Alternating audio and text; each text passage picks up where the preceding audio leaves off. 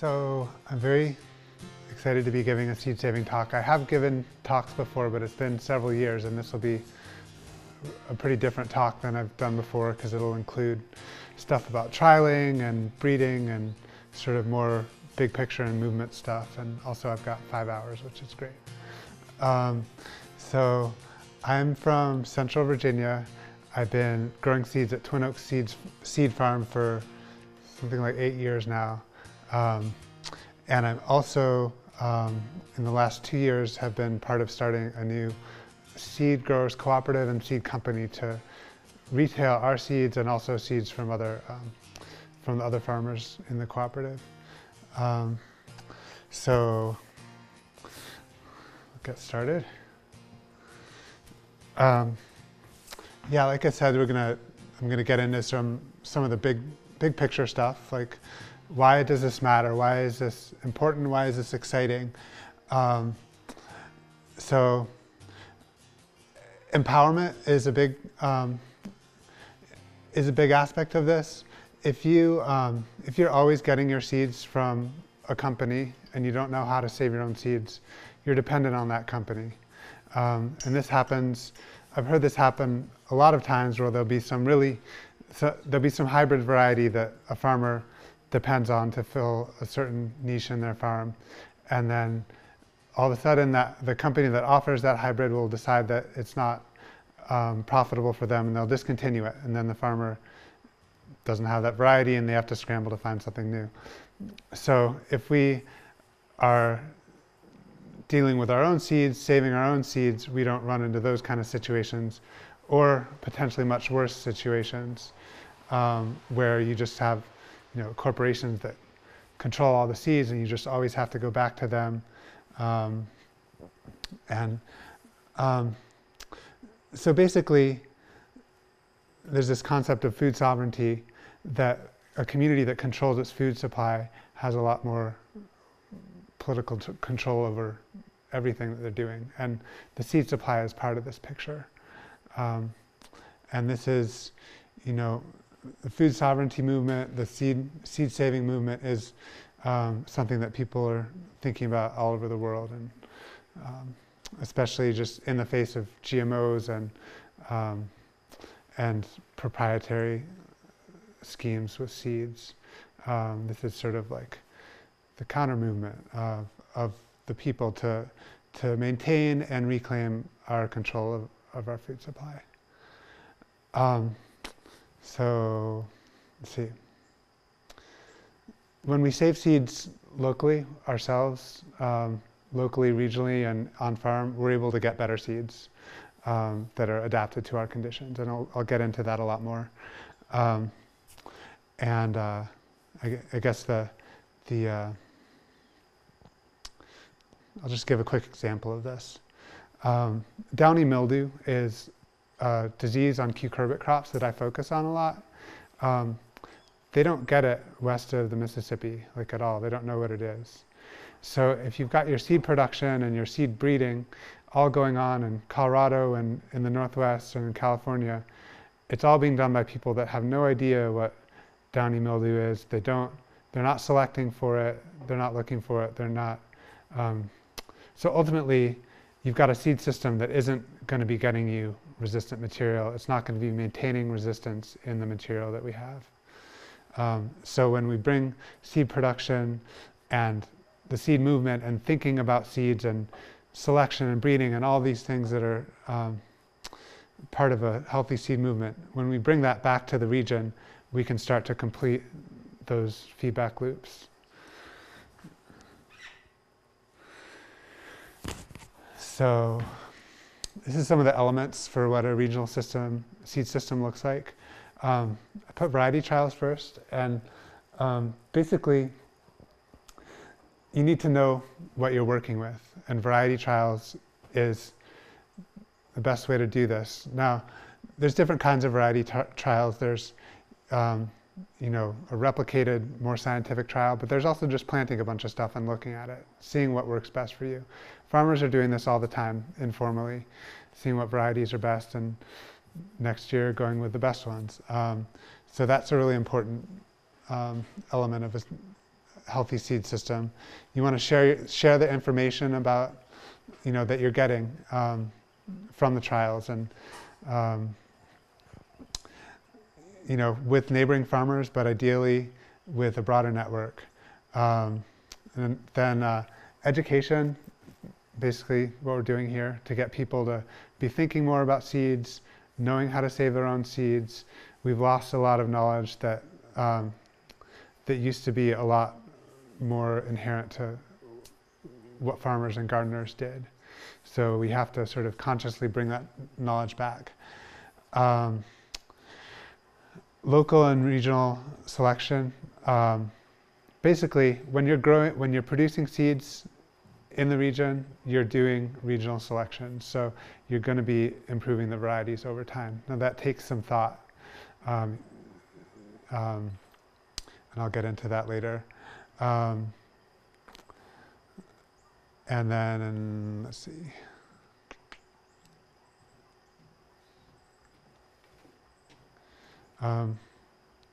Again, like once you're doing the selection and breeding, how do you get those seeds out to people? How do you share seeds?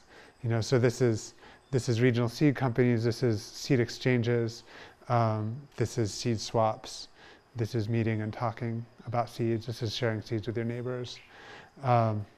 Seed source transparency I put on here because it's something that I think a lot of people don't know, which is that a lot of seeds, even organic seeds, come from a global market.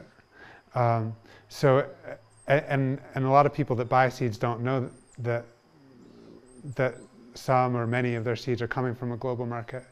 So I really want to introduce and promote this concept of seed source transparency so that people are thinking about, well, I might have bought the seed from this company that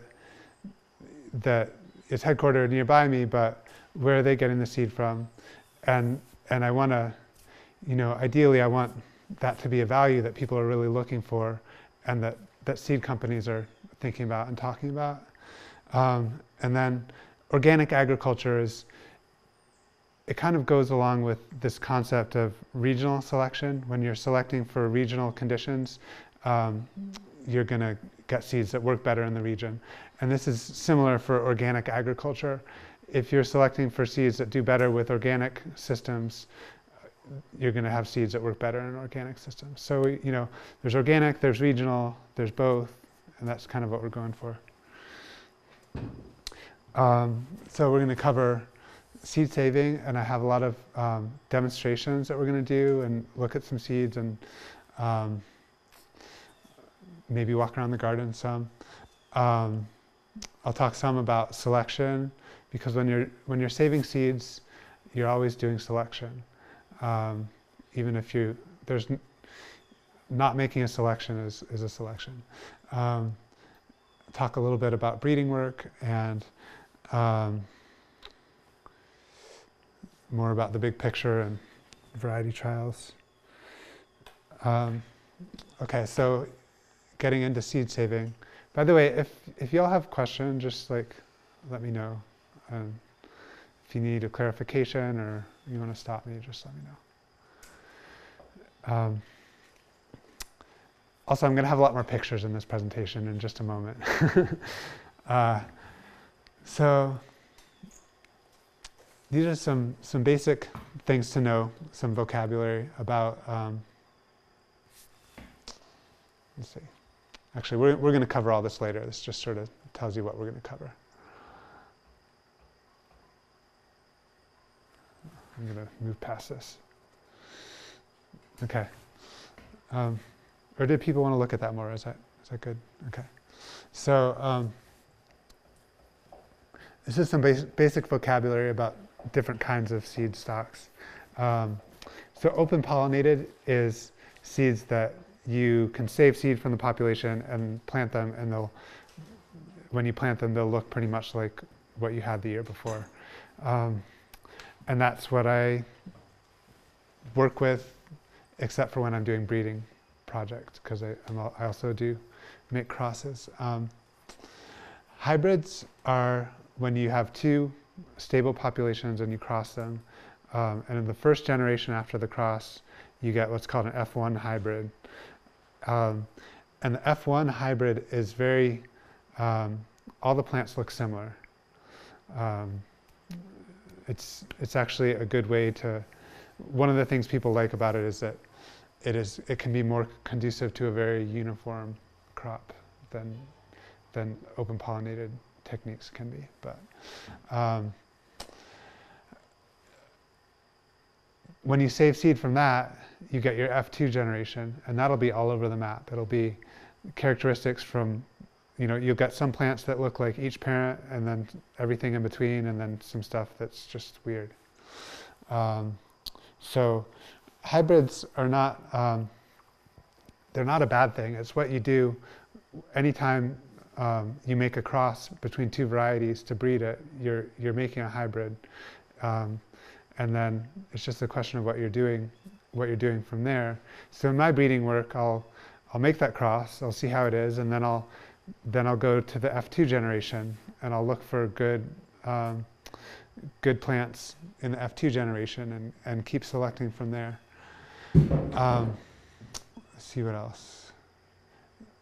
The big thing about hybrids politically is that it's harder for farmers and gardeners to produce and save hybrid seed.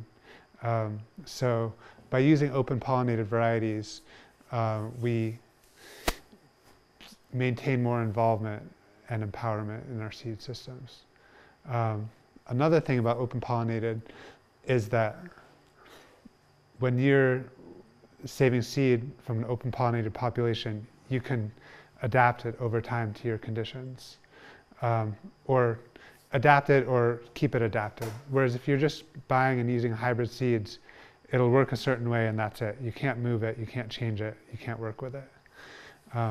So open pollinateds have a real strength in that way compared to hybrids. Well, hybrids have their own strengths for some plant types. There's a hybrid vigor phenomenon for some kinds of plants that I'll get into. But if we're doing really thoughtful breeding work, I think that we can have OPs that are comparable for those plant types. And that would be corn and broccoli and cabbage are really the few things that really respond to hybridization. But most plants, the hybrid isn't going to have any extra vigor than anything else. GMOs, I put it here to say it's different from hybrids. It's made in a lab. They take the DNA out of one organism and put it in the cell of another organism. So hybrids is a totally natural method, and this is a totally synthetic and laboratory-based method. An heirloom is just an older open pollinated variety. It often means, it really should mean a variety that has been stewarded by a family or a group of people or a farm for a long time. And a landrace is an interesting term and a good term to know. It's basically a very diverse open pollinated variety. And the advantage of that is that you're able to save seed. There's a lot of genetic variation in there. So it's adaptable and it's resilient. If your climate conditions change, there's maybe most of the plants in the population aren't going to do well, but there's enough variation that one or two of them will do well, and then you can start selecting for those. And land races really is the way farming has mostly happened until the modern era, is that people would have more variable varieties and keep doing selection. Okay, any questions?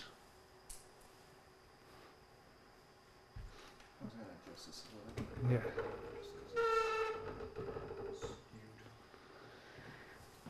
Okay.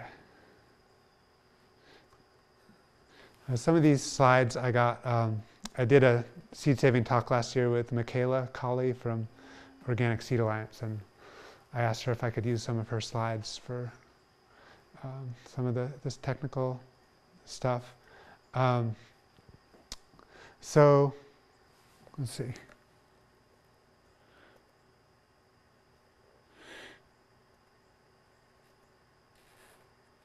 Okay. I want to talk a little bit about flower biology and just basically the biology of the flower and the way it's pollinated has a lot to do with how we save seed from it. So some flowers are prone to, or not just prone to, but they need to cross with other plants to set seed. And then some flowers, they have both the male and the female parts in the flower, and that one flower can just pollinate itself. So tomatoes are like this, beans are like this, lettuce is like this. So what that means when you have a flower that has both the male and the female parts is that it can pollinate itself, but some of these also can cross. And so that informs things like isolation distance that you need to maintain your seed crops. So squash is something that the male and the female flowers are separate. And the same plant will have both male and female flowers.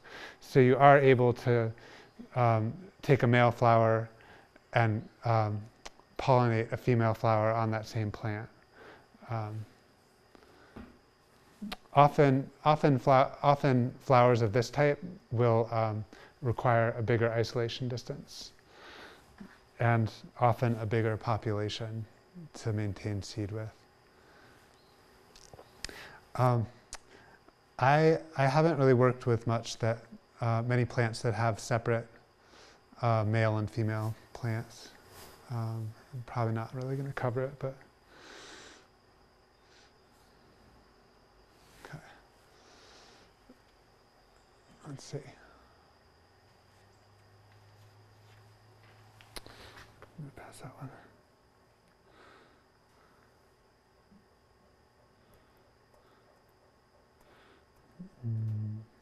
I think I'm missing a slide somewhere.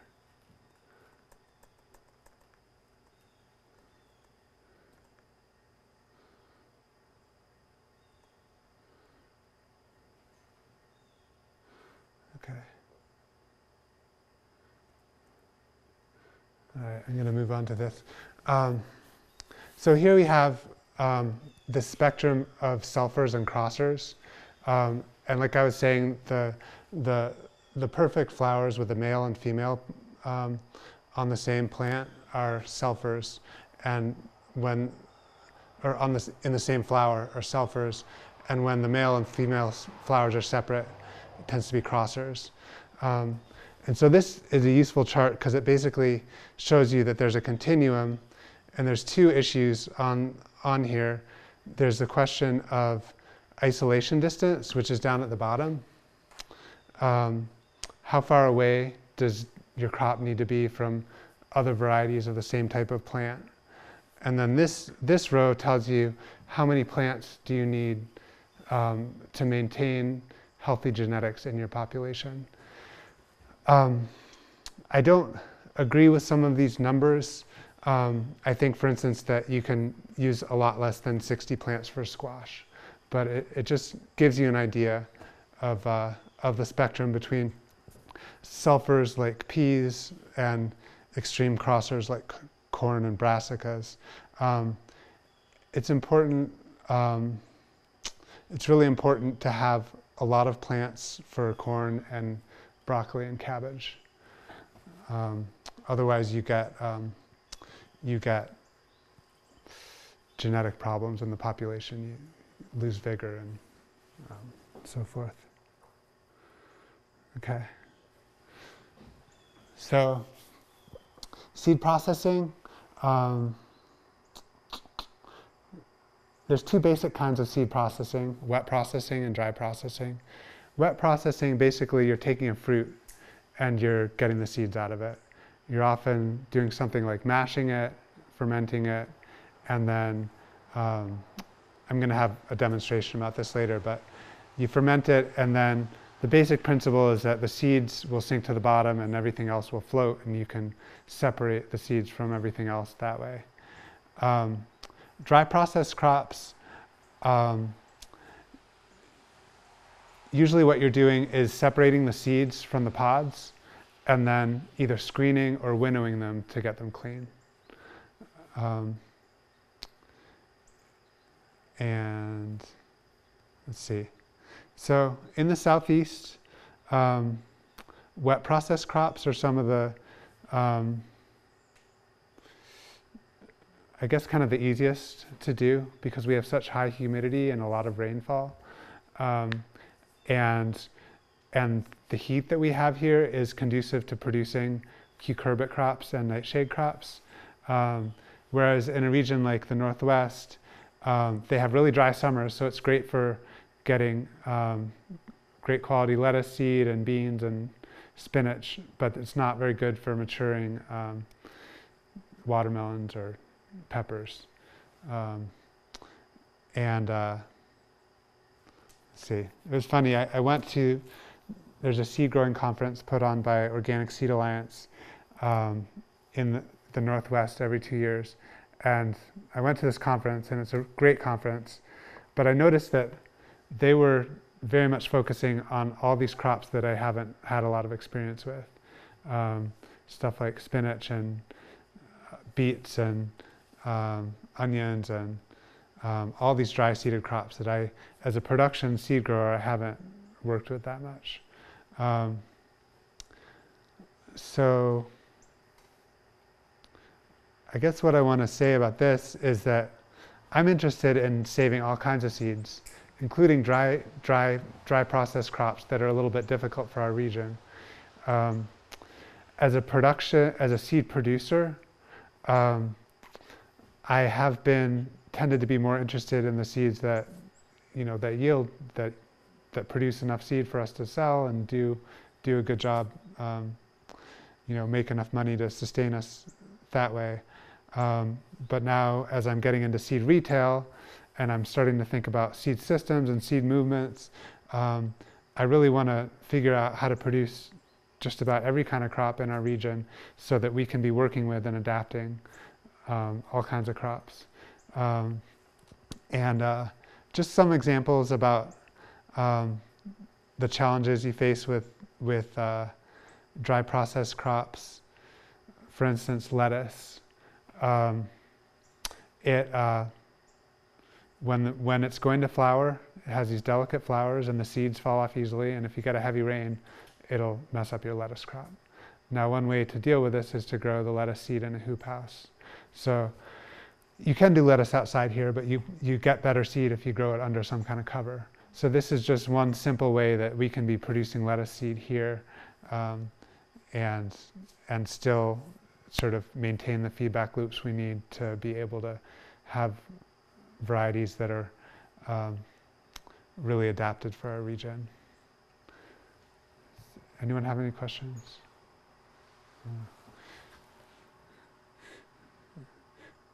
Okay. So this is a slide from Organic Seed Alliance, and I just kept it in here because to address the question of how is seed growing different from produce growing. So I would say it's more similar than not.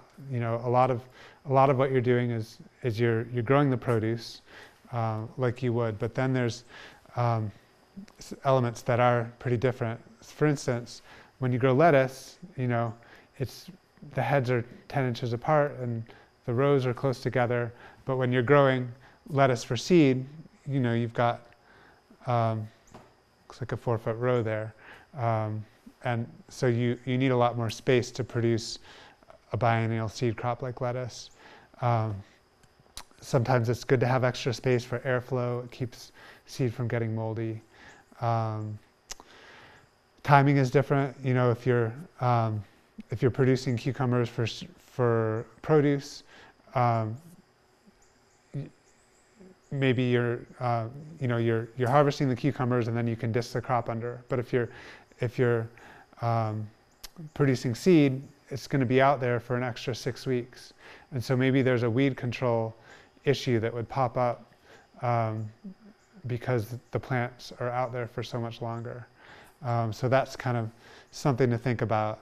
And on the issue of weed control, it's really important in seed saving, because if you're sort of wading through a sea of weeds to get your lettuce seeds, you're going to end up with weed seeds in the bucket with the lettuce seeds, and we don't want that. So weed control is even more important with seed production.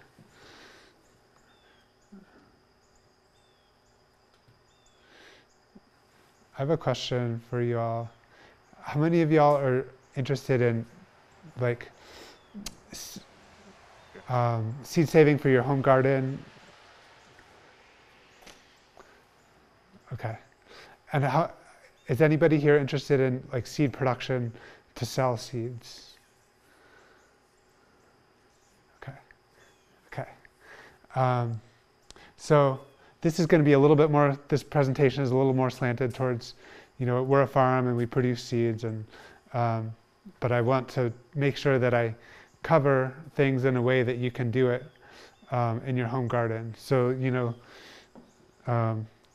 some of the stuff I was talking about here, there's optimal ways to do it, but then there's also like, well, I wasn't planning for this to be a seed crop, but now I really liked it, and I'm going to let it go to seed. And there's just a lot more room to play around with it, and so I don't want to like deter people from that by this kind of presentation.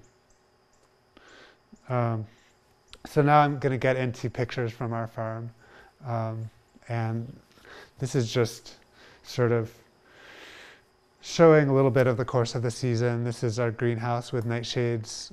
Mostly nightshades. This is hoeing some little rows of okra, direct sown. I do a lot of direct sown stuff. That's our cultivating tractor. These are some small lima beans, and these are some big lima beans.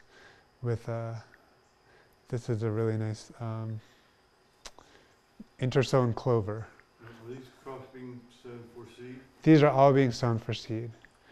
Yeah, and while I'm going through this, I should just give you a little information about our operation. We grow on about 6 acres. We grow for a half dozen different small seed companies, now including Commonwealth Seed Growers, which is the retail cooperative I'm part of. And we are at an intentional community called Twin Oaks. This is one of the businesses there. Twin Oaks it's 100 people living together and sharing income. So we have several community businesses, and seed growing is one of them. So there's a few things that makes our farm a little different, which is we have more flexible labor. Basically, when we need extra help, we just put a note up and can often get extra help that way. And we're not paying people. It's just that people have to fulfill a certain amount of labor requirement to live there. And something else is that we have a kitchen that feeds 100 people. So a lot of the byproducts of some of our seed crops can get used in the kitchen. And the best crops for us are winter squash, peppers, and cantaloupe melons, because you can get the seeds out and then eat the produce. So these are really good crops for us. But sometimes we'll even have such a big crop of cantaloupes or even winter squash that we can't eat them all, and we end up having to throw stuff away or throw it to the chickens, or compost it, I mean. And then sometimes there's crops that we grow as a seed crop, but there's some problem with it. We don't end up saving the seed, and that can go to the kitchen also. So, these are peanuts.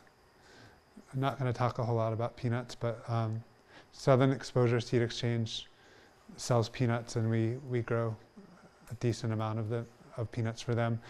And we're harvesting them by hand. We don't have peanut equipment. It's okra. We started doing, for a couple years we did these large-scale okra grow-outs, and we were processing them with our neighbor's combine. And then the second year that we did it, the combine was set too fast and it damaged all the seed. We couldn't sell it. It was really terrible because it was a lot of okra picking, and okra is painful to pick. It's just some small peppers. It's a small pepper grow out. Sometimes our grow outs are very small. Doesn't, a company might only want half a pound or a pound of pepper seeds sometimes. A small tomato grow out. This is just a pretty sunflower that I had to put in here. So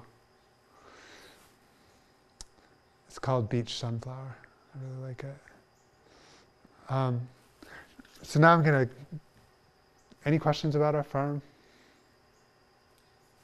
Do you walk on the clover and it just like bounces back? It's like a cushion. Oh yeah. Yeah, it handles traffic pretty well, the clover. And yeah, you looking at the inner sown clover. This was like perfect timing. If you throw down the clover and it rains soon, you can get a really good stand of clover. So I was like really proud of this.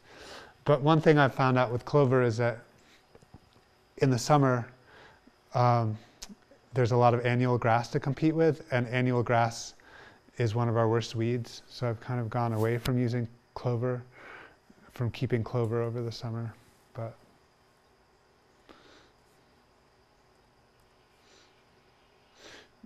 so I'm going to get into some slides about wet seed processing, and we're going to see a lot of this again when we do demonstrations. Basically, we use a lot of really simple methods and tools. There's this story about 5 years ago. I was visiting family in Colorado, and I had this idea that I wanted to see bigger seed processing farms and get some ideas of what kind of equipment and machinery they were using. And the farm I picked to go to is called Abundanza Farm. There's an amazing seed grower named Rich Pecoraro, and he was doing a lot more seeds than I am. But I got there and he was using all simple equipment.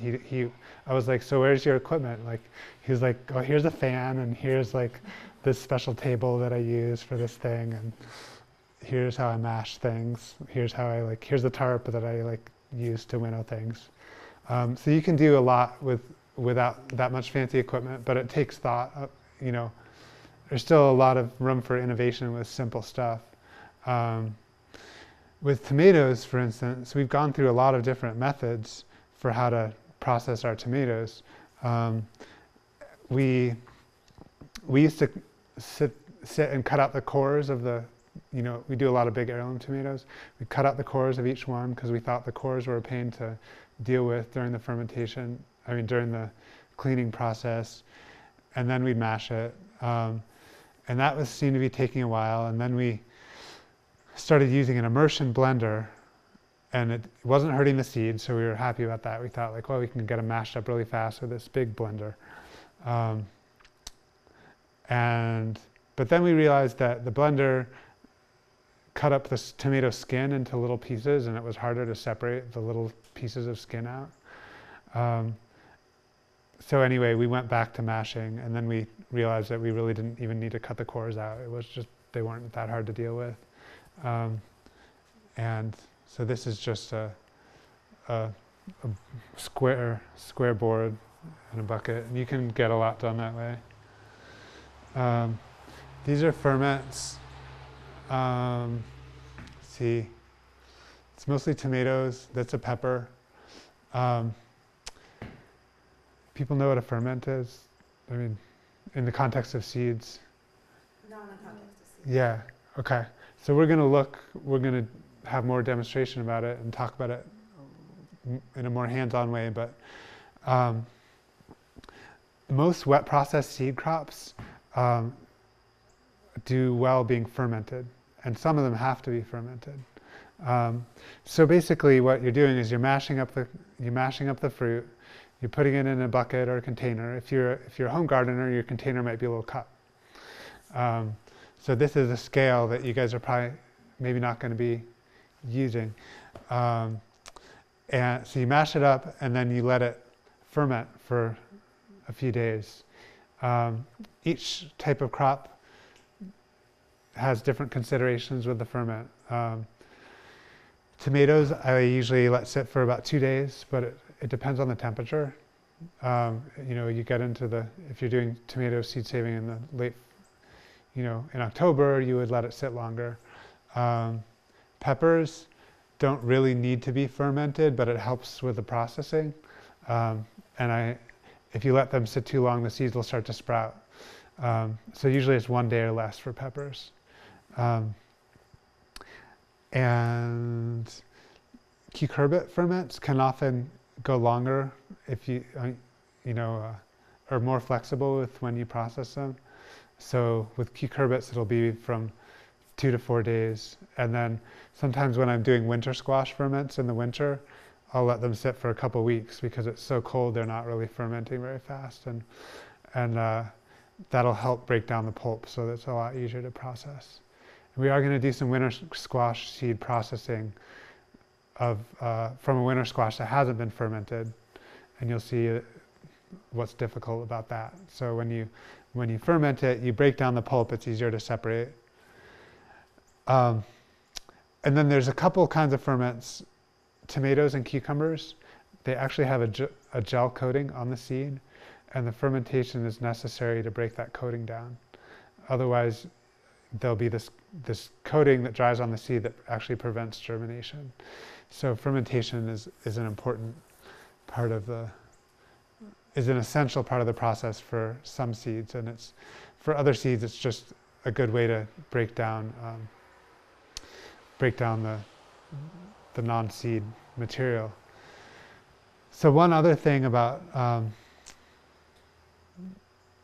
wet seed processing, and we'll see this when we go outside, but basically the principle that the good seeds sink and the pulp and the not good seeds will float.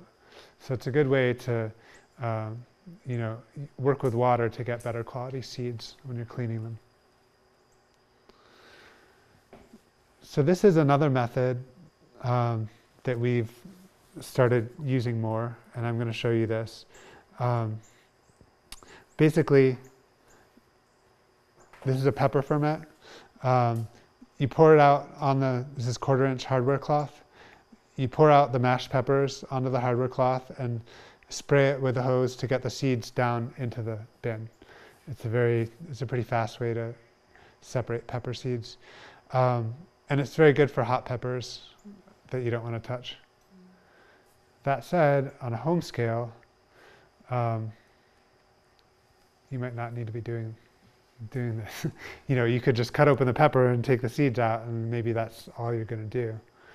The one advantage of wet seed processing with peppers is that the not good seeds will float, so you get better quality seed if you do wet processing with peppers. This is a ferment pour. So basically, it looks like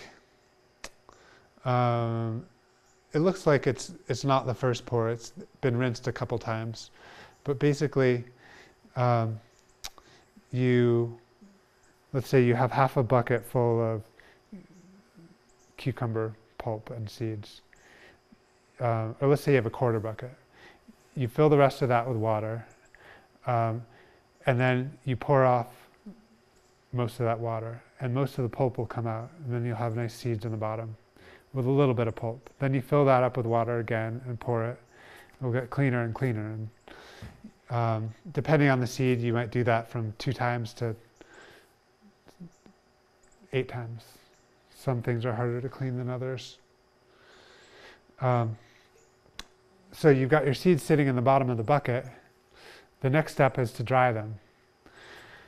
And this is how we do drying.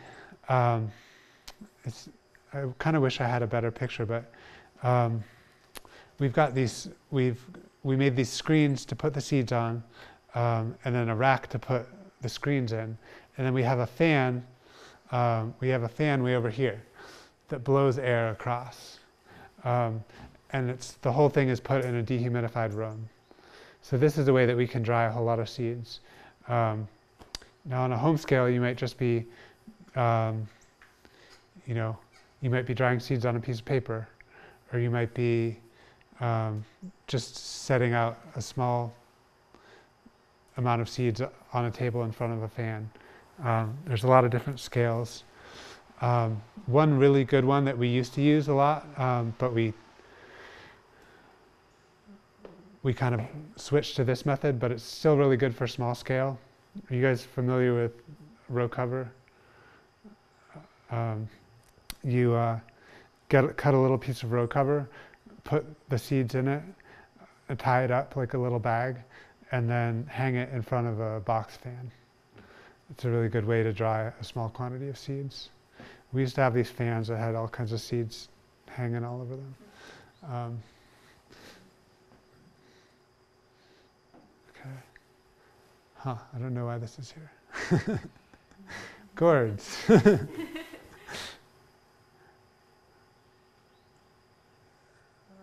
I guess these are just more wet processing related pictures.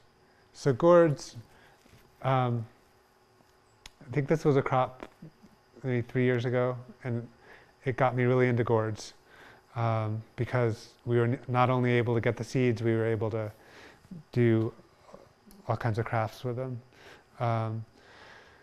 But gourds can actually be dry or wet seed processed. You have to let them cure. You harvest them after frost. You let them cure until the middle of winter. If you can shake the gourd and hear a sloshing sound, you can process the gourd and use a wet seed processing method. And then if you wait a couple months more and you shake the gourd and it rattles, then you can just cut it open and the seeds will be dry. Again, the wet seed processing method will allow you to sink the good ones and float the bad ones. But if you do the dry processing method, you can just winnow it, which I will show you later. These are, it's a seed crop of Seminole pumpkin grown on a neighboring farm.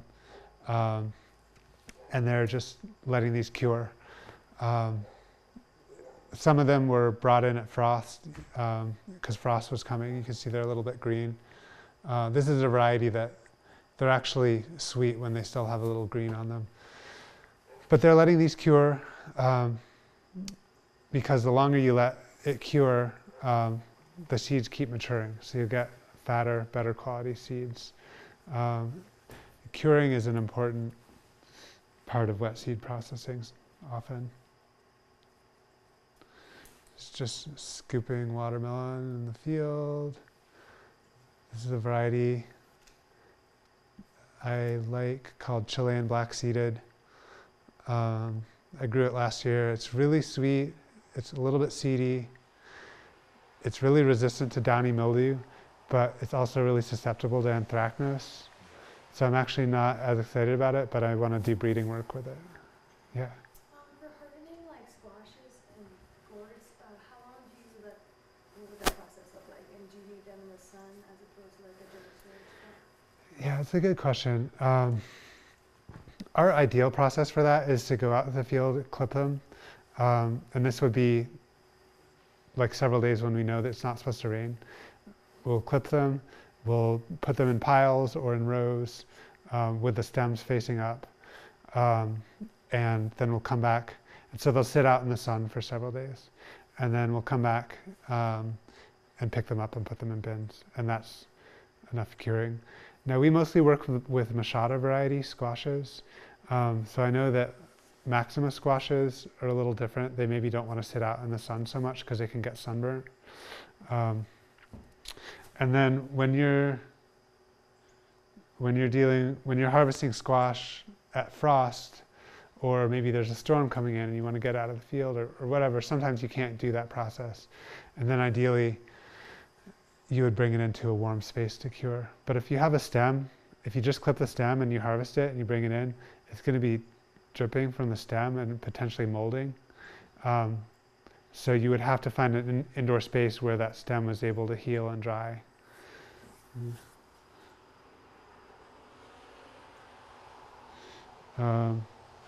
Yeah, with watermelon, sometimes we process it in the field, sometimes we bring it home and make watermelon juice out of it. And really maybe, with this variety I was trying to really take my time to select for sweetness and lack of seediness.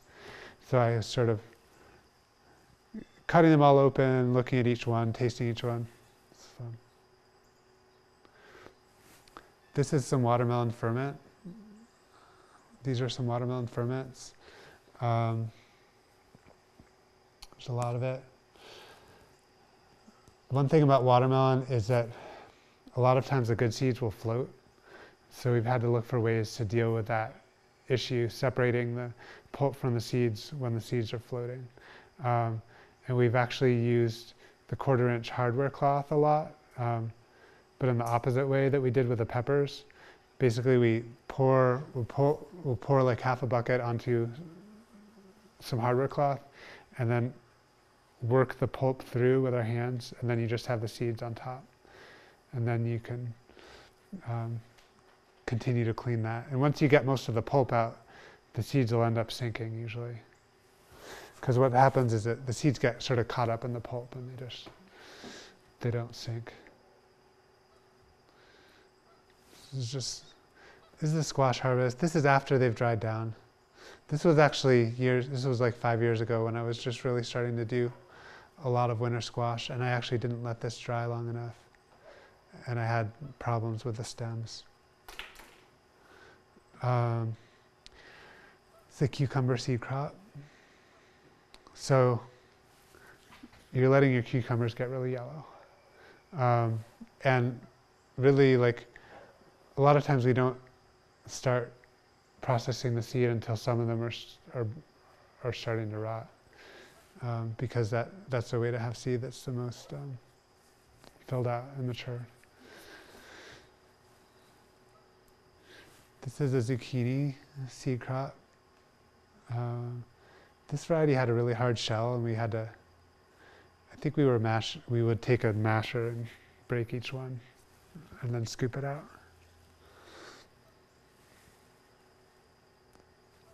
It's some more fun with watermelons.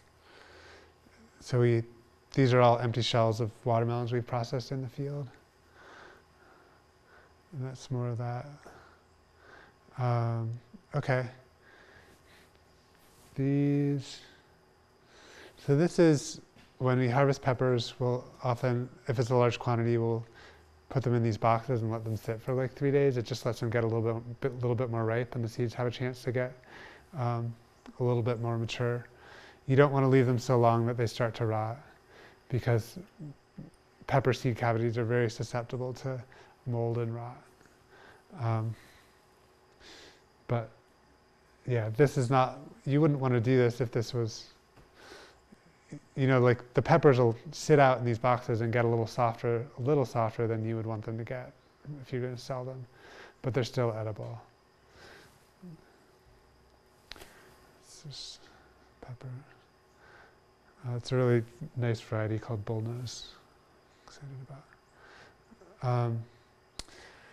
So this is processing a bell pepper for seed. I find that with small peppers, I often mash them and then use this hardware cloth method. But with bell peppers, for 2 reasons, I'll cut out the core. One of the reasons is that I want to eat the pepper. And then the other reason is that for some reason, bell peppers are much more susceptible to mold and like other issues with the seed. So I really like to look at each core. It makes bell peppers harder to produce seed for on a farm scale, but it's but you get to eat the peppers, so that's great. That's just some nice tomatoes. That's yellow brandywine. I was like really excited about that harvest. And that's some tomatoes after the Septorian early blight has hit them. So, you know, where we're at, we don't get much late blight, like I guess you guys get down here. So I haven't been able to do any kind of selection or screening or trialing for late blight. But I am starting to do some trialing for early blight and septoria resistance. And this is a very susceptible variety that really died early. That's a crop from last year. This is curing tomatoes. So just like the squash, tomatoes can benefit from curing. And we have this, we've developed kind of an elaborate process with tomatoes because we were having trouble getting good enough germination with our tomatoes. So we started really curing some of them, and then ones that we would harvest that would be, if they had a split in it or something, we wouldn't cure them, but we'd keep it in a separate lot so that we could test both lots separately. That's a bucket of tomatoes that is about to be mashed with the board. This is our seed processing room. Used to be a rope making room, and this is a rope making machine. In case they ever need to get it up and running again, we have left it there. These are pictures from another farm. This is from Organic Seed Alliance's presentation, or Michaela's presentation. And this is just some other ways people do wet seed processing, larger containers. This is a tomato ferment. I guess some people will just let their ferment sit and not stir them, and then they develop mold and they'll just scrape the mold off. What we do is that we stir it twice a day so it doesn't form mold. But in any case, it's important to, in seed production where you're trying to get seeds that'll germinate at a certain percent, the mold can be something that the presence of mold will lower the germination quality of the seed. This is especially with tomatoes. So I like the stirring method.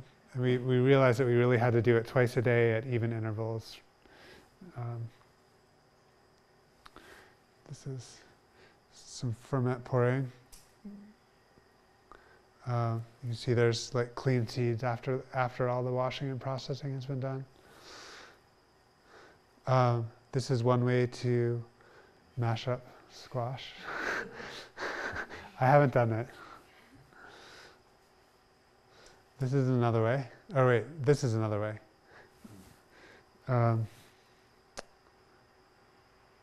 It's like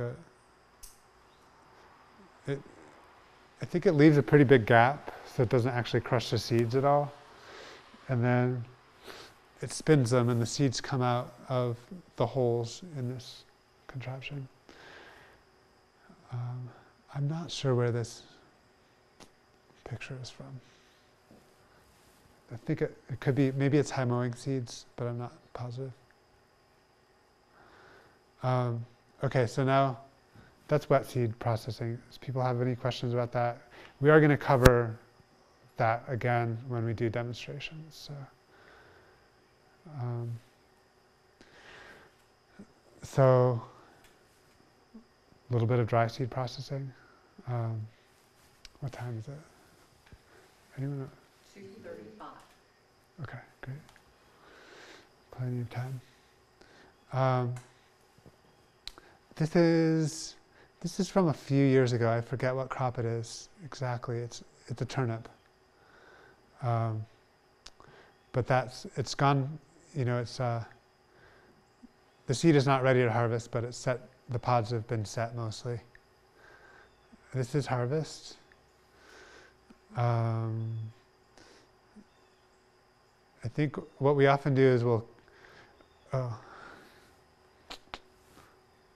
early in the season, like the plants will get mature at not all at once. So, some of the branches will start maturing, and you want to get out there with the small clippers and get those branches. But then later on, the whole plant will sort of turn dry, and then you can just go clip the whole plant, and then we'll take it and pile it up on a tarp and transport the tarp back to like a greenhouse where we can dry it, and then from there we'll winnow it. No, we'll thresh it and winnow it, which I'll talk more about during the demonstration. Beans. Actually, this is cowpeas. We have normally done a lot more cowpeas and limas than regular garden beans because we just have we have really bad bean beetles. So it just worked better for us to not do a lot of regular beans. But we've done a lot of cowpeas. This is a variety called Pink Eye Purple Hull. And we pick them by hand. One of the things about growing bean seeds in the East is that for a lot of varieties, if you just let them sit in the field until if you let the early harvest sit in the field until the rest of the beans are all ripe, the early ones will get moldy. So you have to go through it several times and pick them. And it also makes it not very conducive to mechanical harvest because they're not all ripening at the same time. So it's one of the challenges of growing in a wet, humid area. There are some varieties that either resist mold on the seed or that mature more all at once, and those could probably be mechanically harvested in the East. Some more bean picking. Actually, this is a variety that sets seed over a lot longer period. It's called whippoorwill. But for some, for a home gardener, maybe they want cowpeas that set seed over 6 or 8 weeks rather than a variety that sets all its seed over a week and a half. So these are all questions that I have about cowpeas. Like, do people want stuff that matures over a long period? Is it possible to really do selection to have beans that resist molding during the seed drying stage?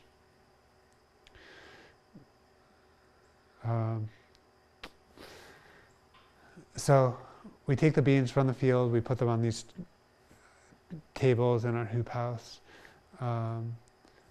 We have a tarp over the hoop house to keep it from being excessively hot in the summer.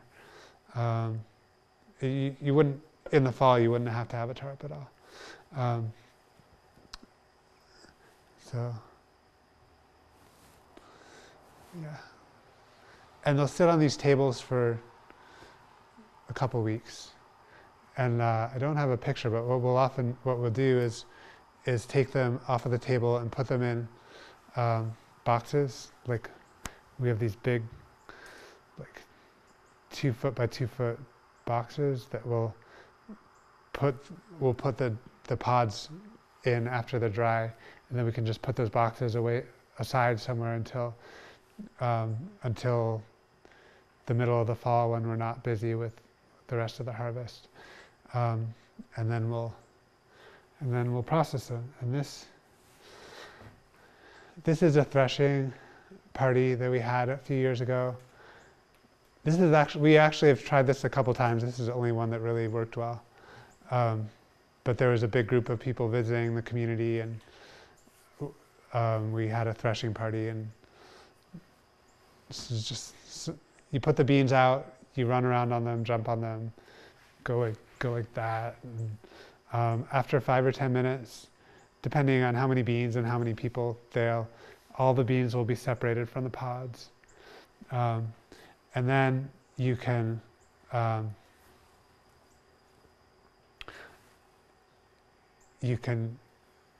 blow the empty pods away using a fan. Unfortunately, we're not growing beans this year. and I wasn't able to actually bring a bean demonstration. So I'll just talk a little bit more about it here. There's a step in between these two steps, which is that when you've done this, the beans will be lower down, like sort of below all the pods. And then you gather them all up together and you're able to sort of pick up a lot of the pods that don't have beans in them before you even get to the winnowing step. So that makes the winnowing a little easier. And I really like doing threshing with feet. It's really fast and easy. You can also shell the beans by hand if you only have a few, if you don't have a lot. You have to be careful with some kinds of seeds. Let's say if you were to do this on a concrete surface with some kinds of seeds, it might damage the seed. So I usually don't like to do it straight on a concrete surface. I believe this is Worcester Indian Red Pole Lima, which I have some of out there on the table. Could someone go out to the table and get the big jar of lima beans?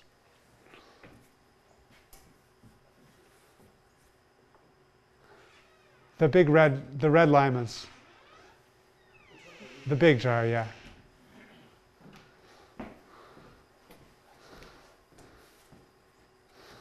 Cool. Anyway, that's what those are. It's a really pretty red lima bean. Oh wait.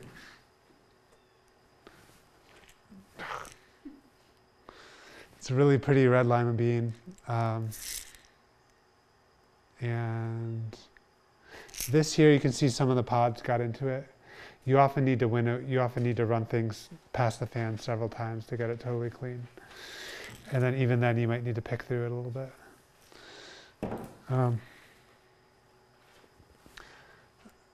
Corn, this is Tennessee red cob corn. Corn is pretty straightforward. You just wait till it dries. Like if you harvest it in a similar way to how you would harvest it to eat it as a flour corn or a cornmeal corn. Of course, if you're growing sweet corn, your harvest is going to be very different from how it would be normally. That's Tennessee red cob. Really good harvest. One thing about seed growing harvest on a bigger scale is that a combine will take all the corn off the ears during the harvest procedure. And usually when if you're doing corn for seed, you don't want that. You want to be able to look at the ears more and maybe do a selection for the ones that look better, or see if there's any off types or whatever. So you want to harvest it in a way that the corn is on the ear. So our neighbor who does corn seed on a bigger scale than us uses a corn picker instead of a combine. But we just pick it by hand. This is Tithonia. We do a little bit of flower seed crops, not a whole lot. We mostly do vegetables, but these, most flowers are dry seeded. And usually what you want to do is harvest it when the stem has started to turn brown. So you can see that stem is green, but this stem is brown. So when the stems turn brown, sometimes when they're just barely starting to turn brown, when the stems turn brown, you can come in and either pick them or clip them or whatever it is. And yeah, I think it makes a lot of sense for home gardeners to harvest their dry seeded flowers like this, because it doesn't take a lot to plant your new flower bed. This is harvesting peanuts by hand. Have y'all grown peanuts? Yeah. What we do is we fork them, we pull the plants out of the ground, shake off the dirt, turn them upside down, and let them sit there for a few days to dry out, and then we come and pick them by hand. So it's a kind of labor-intensive way to do it, but we get a good enough price for them that it makes sense for us to do it, because it's just like peanut seed for home gardeners. So the scale doesn't need to be that big. This is the combine that we used to thresh the okra that I was talking about earlier. And yeah, we had these okra contracts that were like 500 pounds of seed and 600 pounds of seed. And we had to clip the okra by hand because it ripens at different times over a period of 5 or 6 weeks. And we dried it on the tables, and we put it in these boxes that I was talking about before, and we brought it out here and threw it into the combine. We did it for 2 years, and 1 year we had pretty good results. It was pretty efficient. And then the second year, the combine was set too fast and it damaged the seed. We weren't able to sell it. I'm not sure which year this picture is from. These are some dry processing pictures from another farm. If you have dry weather, you can do a lot of your drying outside. So if you know you have, just look at the forecast, and if it's dry, you can use this kind of method. Do you know what that is there? I don't know what that is. Looks like, no, I don't know. Radish, maybe? And that's a whole lot more green. I don't even know what crop that is. Similar process to what we do in the greenhouse. This is a simple threshing project. So screening is another method besides winnowing for cleaning seeds, and we have I think I'll be able to do a screening demonstration. So there's a machine called a clipper. Where's it? This is a huge version of a clipper. They make ones that are like this big, and they make ones that are like this big. But this is a huge one. Basically, it screens the seed and winnows the seed at the same time. But it only works for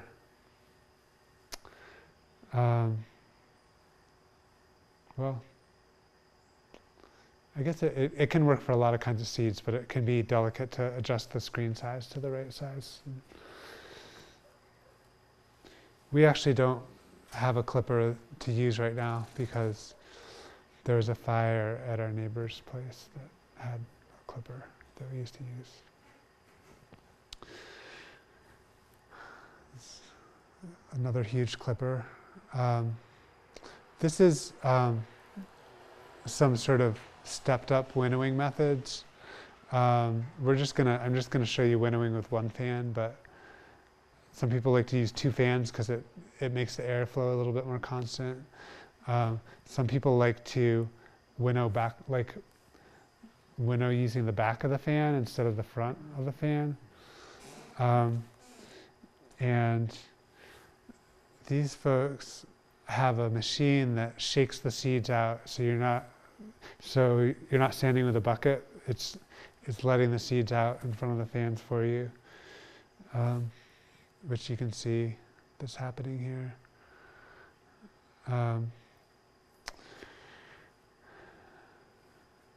Okay, this is another piece of fancy equipment. This is a spiral. And basically, it's a way to separate round seeds from not round seeds. So you can take these grain and peas, I'm not sure what that is, and separate them, because the round seeds will roll all the way to the bottom, and the ones that aren't round won't roll. It's just a really cool device, and you can see the difference in the seed. But yeah.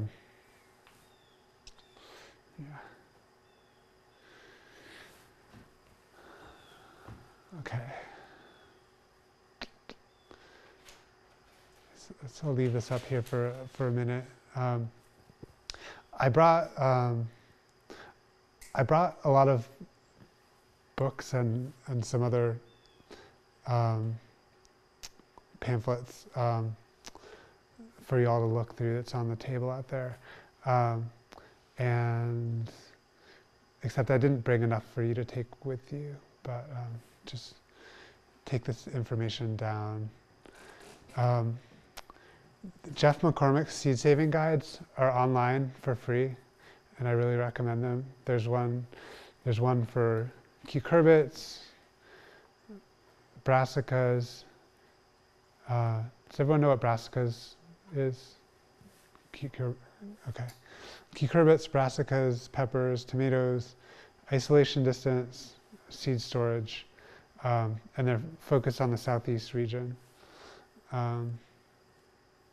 I really recommend that. There's a lot of good seed saving information on both of these websites. And then these are reference books about seed saving and seed growing. And these are Carol Deppy's books are great. They're more about breeding and selection and crosses, and a lot of interesting stories and ideas in there.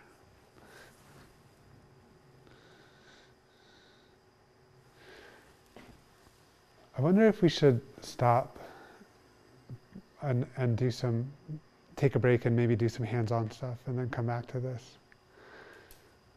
You ready? So normally, or lately at least, since we had trouble with the combine method, we've been processing our okra by hand just by going like this. I also like it because it's an easy thing to show new people how to do. It's good for rainy days. It's good when you ran out of other tasks. But we've also done, we have done foot threshing of okra before as well. It takes a little while. But I wanted to do it today because I don't have any beans to show people foot threshing of. So I thought we could thresh this okra and then winnow it. And you just get a sense of the usual process that you would use for beans, or actually a lot of brassica crops as well. You can do this. So I actually need like a few people to run around on the okra for. It could be like, it might take a little while. Is bare feet better than street feet? No, street feet are better. And try to like smash them. Okay. This is gonna probably actually take like 10 minutes.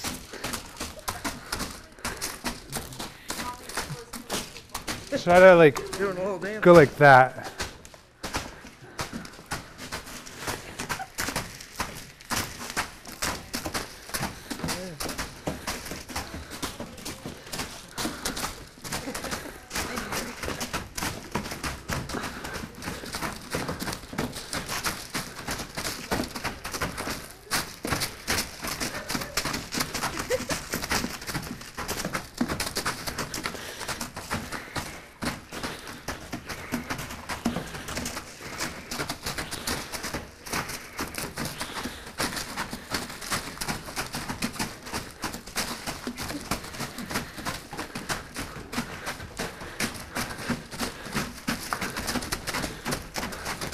I got okra seeds between my toes.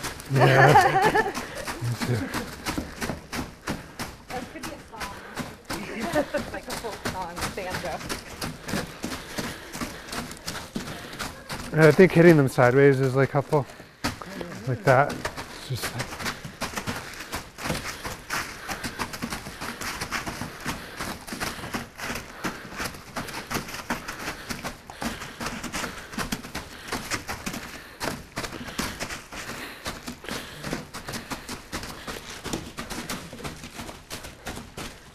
keep going.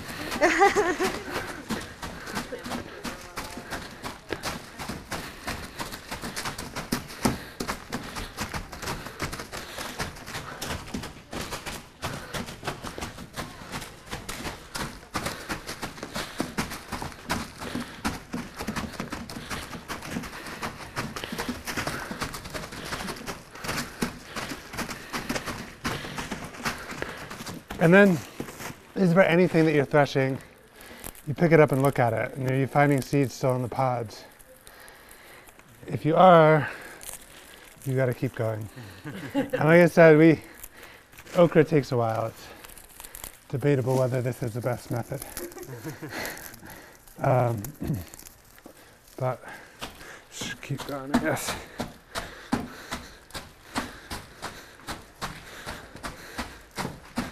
Are you guys finding seeds in there? Yeah. Yeah, found some.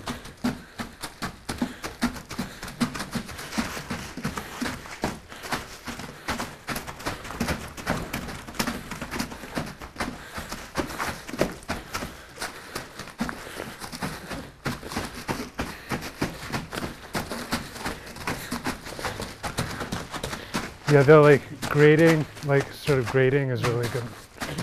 Best way.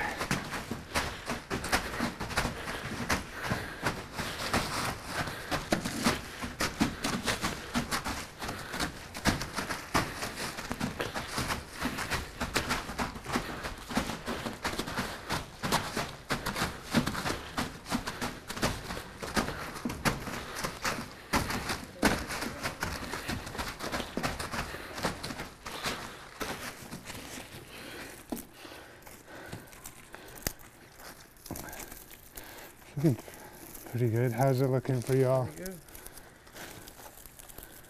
Okay.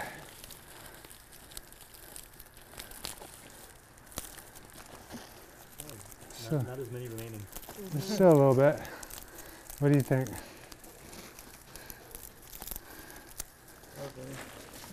Okay, I think we can stop. Or what do you think? There's still some? There, Okay. there is definitely still some. It depends how thorough that extraction you want. Let's do another minute. It's an exact science. Does anybody else want to do this?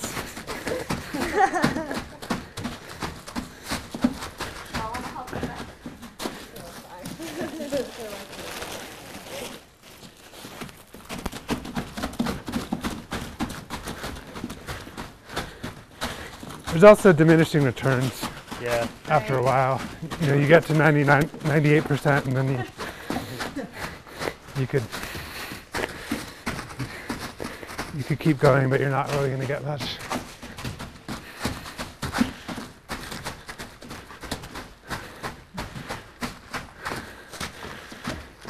Okay, we probably did pretty good. There's a couple. Okay, so let's all pick up a corner and sort of get them into the middle.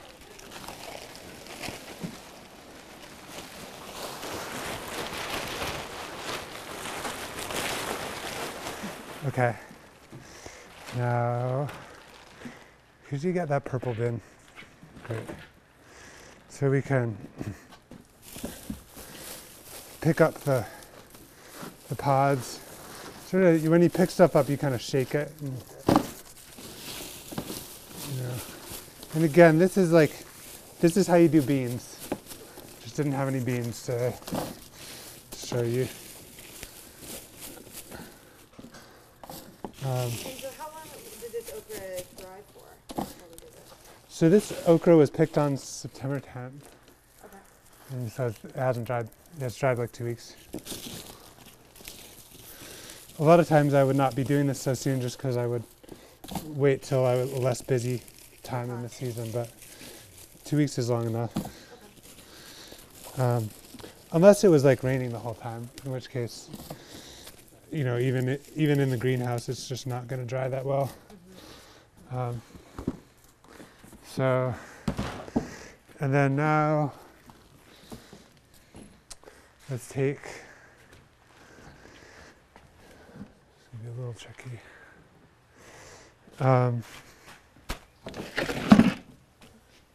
Let's flip this tarp and. Oh wait, we have a different. Could you get that other bin?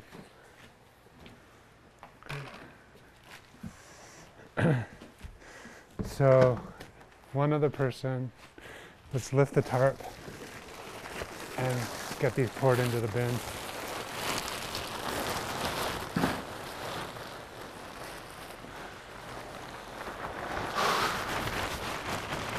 Great.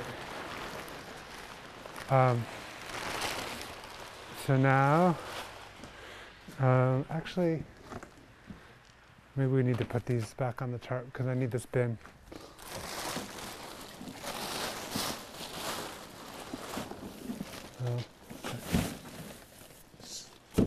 And we're going to do a winnowing demonstration. I'm going to do it at that table.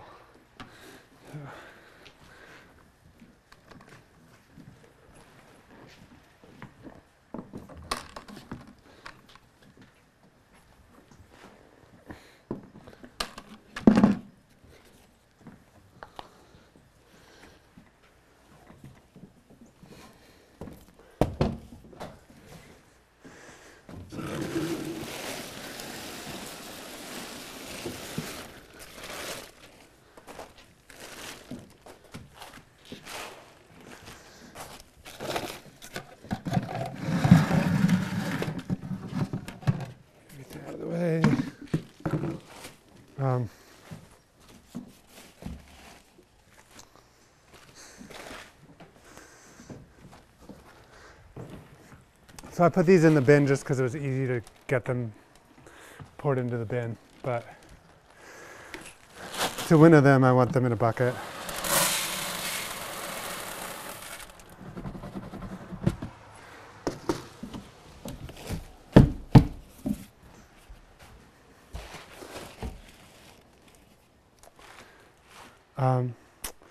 Could someone plug in that extension cord and run it out here? You use it there? On the table.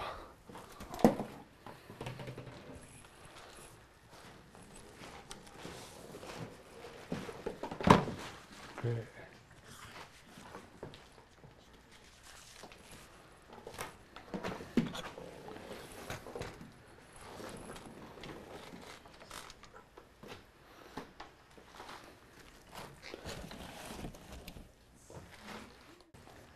Okay, so it works.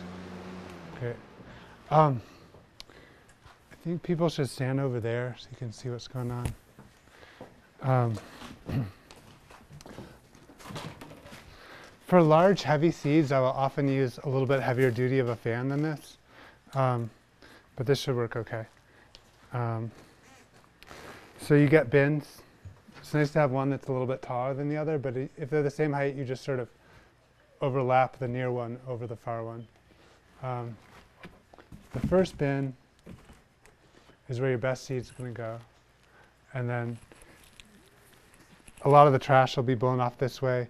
We may or may not get sort of a grade B seed in here. We'll see how that goes. One thing about winnowing is that it's different for every crop, and every time you do it, it's different. And so you start pouring, and as you start pouring, you get a sense of what's going on.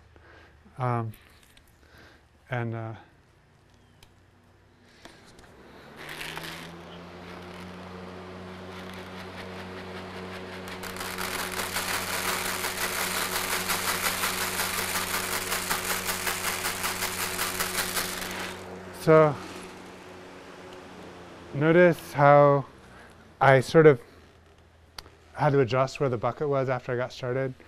And what I was going for is that I wanted the seed to be landing right here, because I wanted anything, I wanted to keep most of the seed, but I wanted anything else to be gone. So including maybe some of the seed if it wasn't quite as good.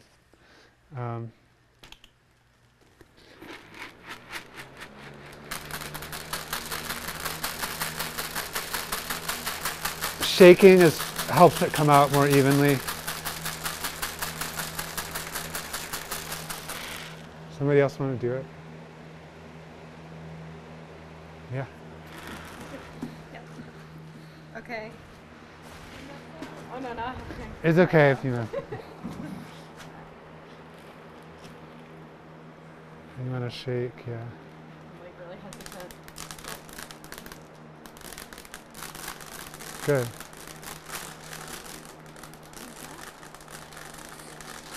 Good. Okay. I You, want to. I don't know. Bucket. You could do the whole bucket. Okay. You could do the whole bucket.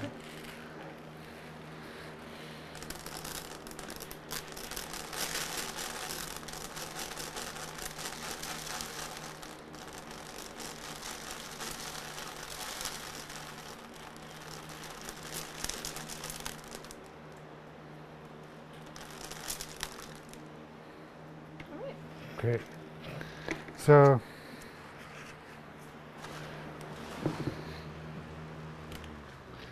let's come look at what we have.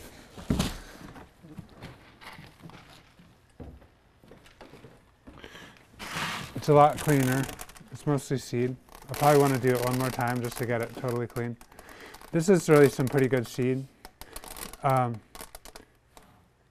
This is a piece of bark that fell in there. It's pretty good seed, or it's really good seed. Sometimes when you're picking okra and it's been a lot of rainy weather, you'll get stuff that looks a little moldy, or if it's late in the season, it starts to get a little moldy. And when that happens, you're going to want to be winnowing to not only remove the debris, but to remove seeds that aren't as good. And then you can actually see a few of these seeds here. You can see some sort of malformed, immature seeds in there. And this is the stuff we're going to throw out. You also see some good seeds in here. And the thing about winnowing, this is such a good seed lot that it's almost not a great demonstration. But let's say I had a seed crop that was like, I wanted to get rid of about 10% of the seeds because there was about 10% of them weren't very good. What would happen was that I would pour it here, and I would get maybe 20% of the seeds in here, and half of them would be good and half of them would be bad. And then I would take the good stuff and I would do that again. You have to do it multiple times because it will separate it, but some of the good will end up in the bad bucket and some of the bad will still end up in the good bucket. So you have to do it multiple times. You do this several times again, and then you come to this one and maybe you do it a few times depending on how it looks and get the good seed that went in the bad bucket out.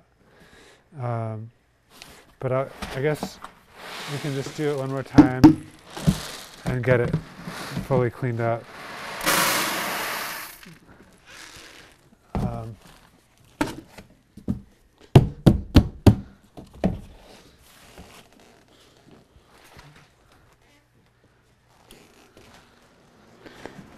It also matters how far away the bins are from the fan and how high the fan is.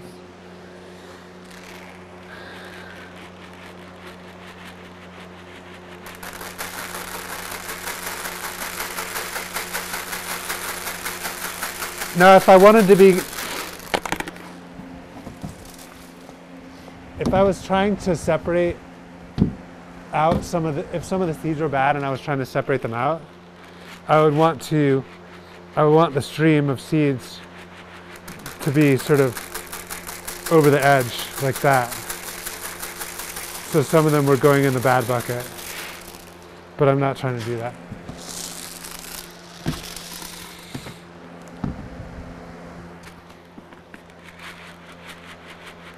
And okra seeds really actually ought to have a little bit more powerful of a fan.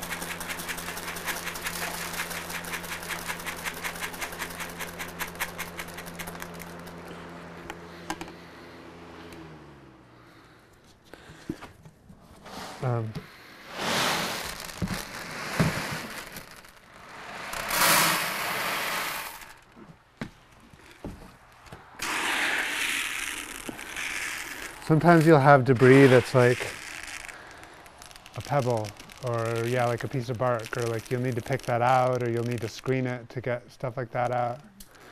But this looks great. Have you guys ever smelled okra seed? It smells like candy.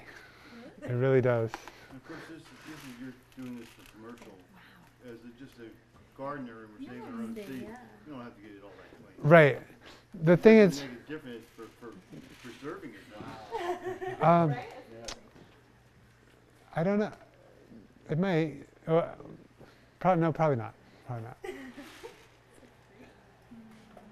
Yeah. You take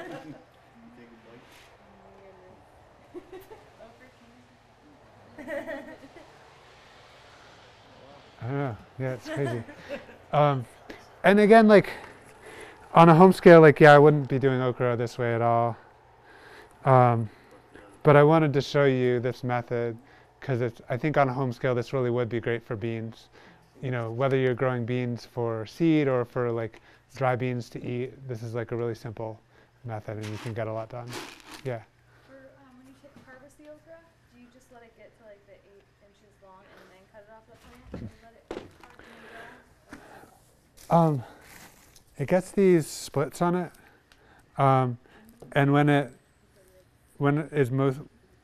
has at least a few splits on the pod, it's ready to harvest. Okay. And do you have it drying for like a certain amount of time you let it dry before you Do this. This was 2 weeks old, but it was nice dry conditions, so it could be a little longer if it was wetter. And is okra one that you would harvest earlier if you were going to be eating it as opposed to saving seed? Yeah. Eating. The seed stage is a few weeks later than the eating stage. You would not want to eat it. Although I've heard of people using okra seeds to brew like a coffee kind of beverage. I haven't done it.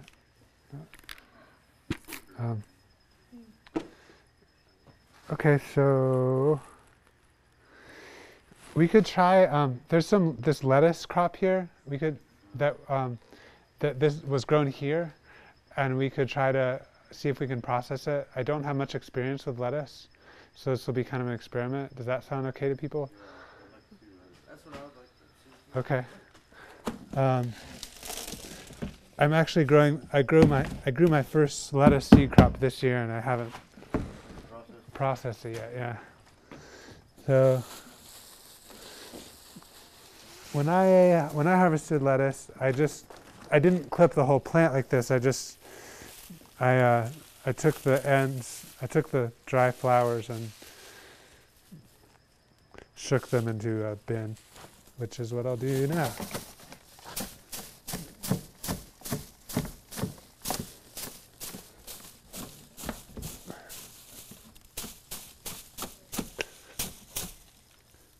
It doesn't need to be threshed.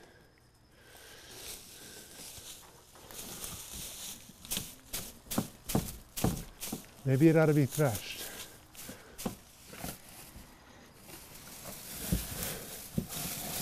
Will somebody get in the bin and stomp on that? Work it up? Yeah.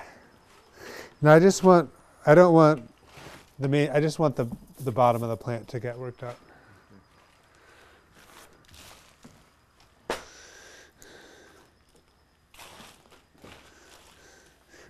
Step in it with your feet. Oh, yeah, step in it.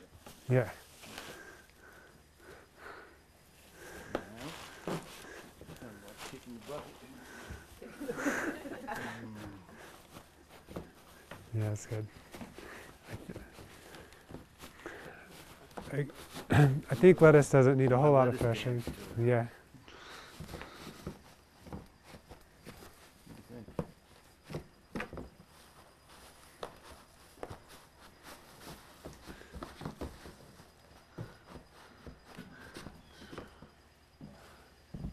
Okay. Call that good?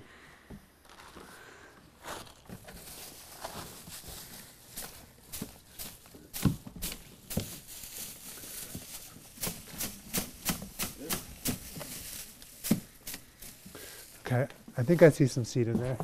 So all this coarse stuff we can get out immediately. It's going to be a very small amount of lettuce seed.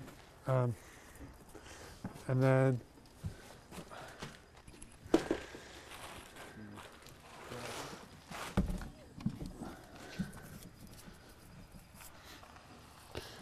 dry bucket.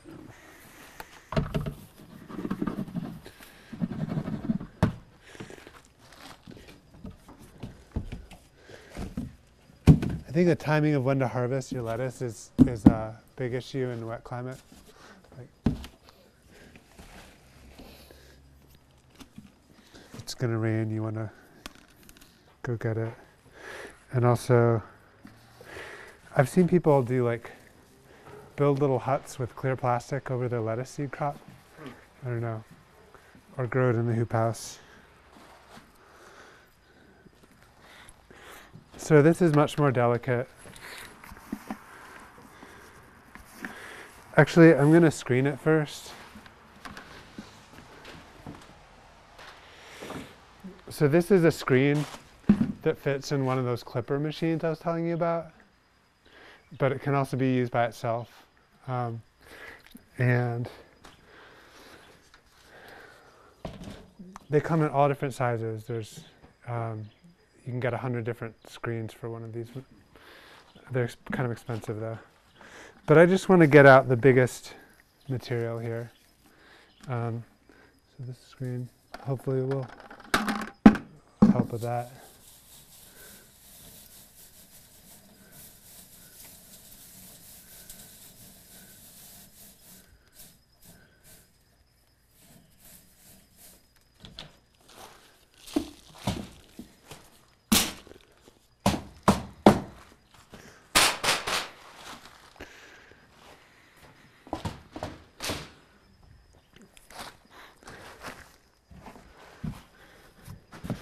So I got a lot of the core stuff out.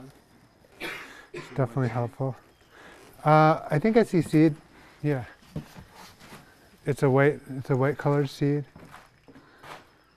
Oh, okay. Yeah.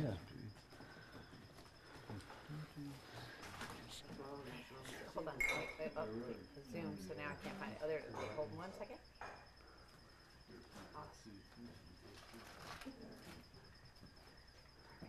Okay. Okay. And then put it back in the bucket.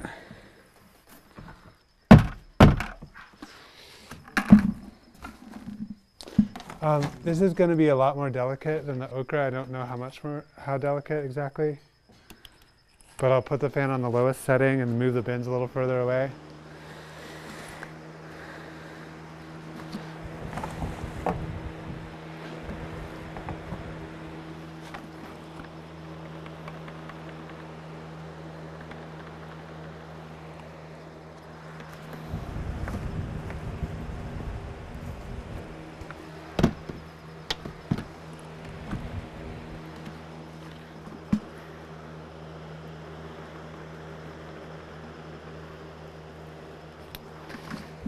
Yeah, it's really delicate.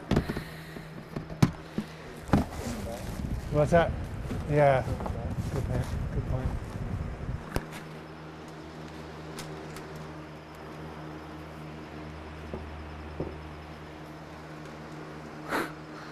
I've never used that much distance before. Yeah.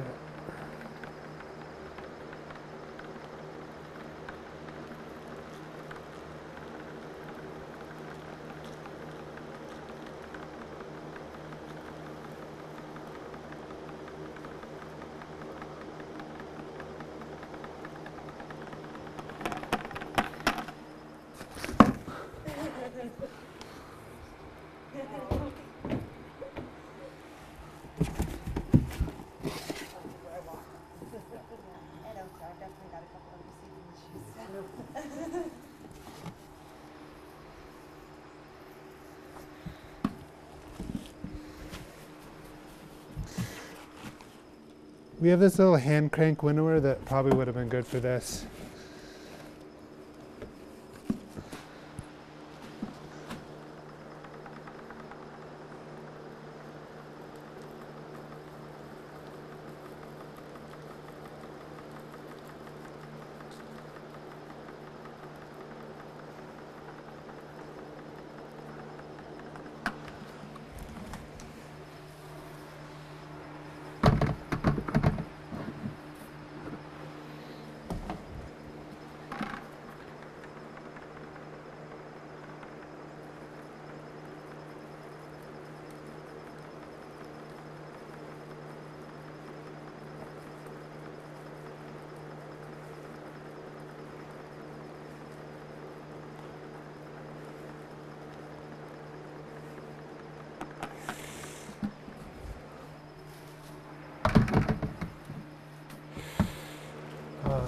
screen it again. A smaller screen would probably be good. You can see it's mostly seed now, but there's these bigger particles. How much do you think you lost in that process? It looks like I lost some because it's not a really, I don't really have it set quite right. But I'm trying to just get some clean seed out of it to show.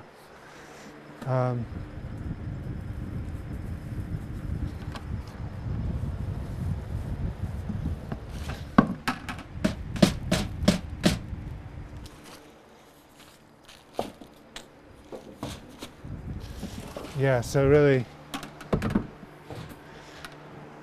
you could have it again, sorry. Really, I ought to have a smaller screen and a more delicate window system.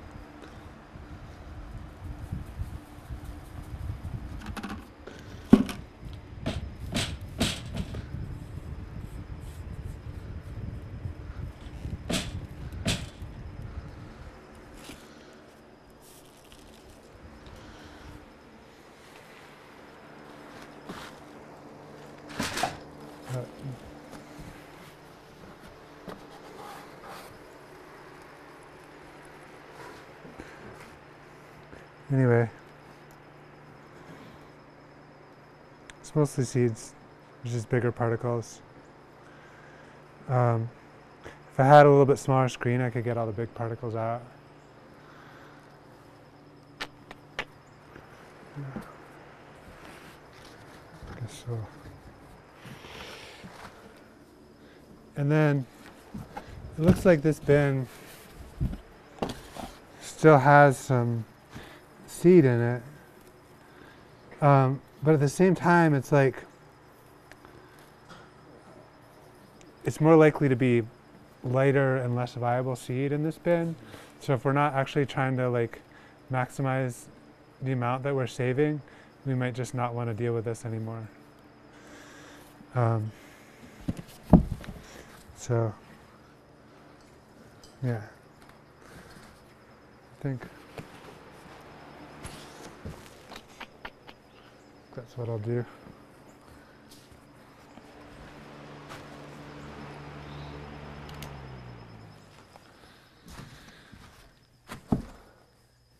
Okay. There's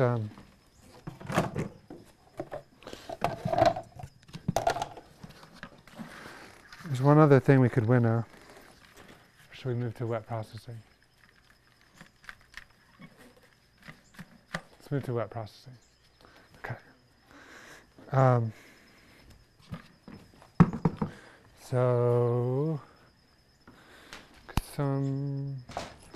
maybe someone could like pick up this tarp and move it.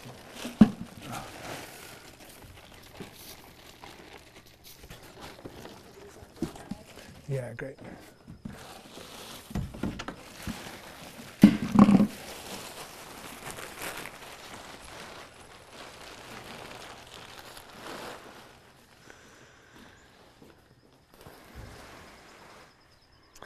So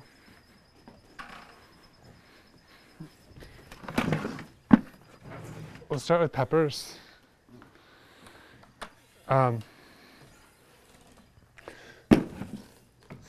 And actually I kind of forgot the labeling piece. Labeling is really important. I'm going to put a label on the okra.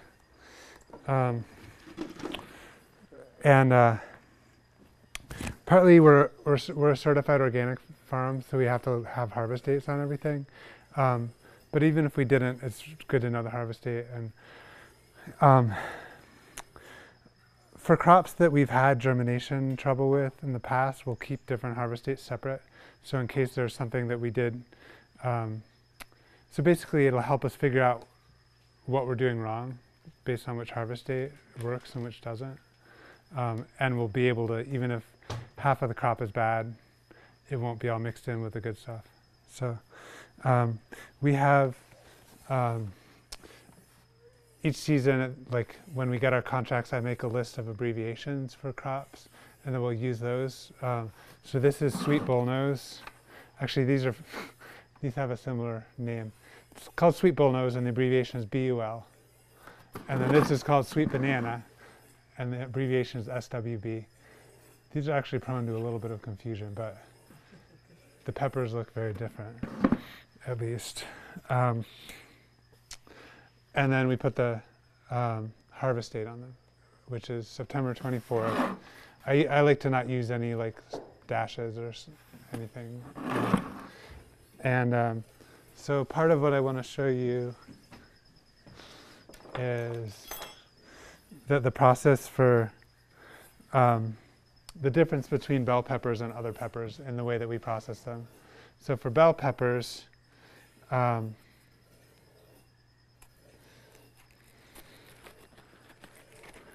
them open.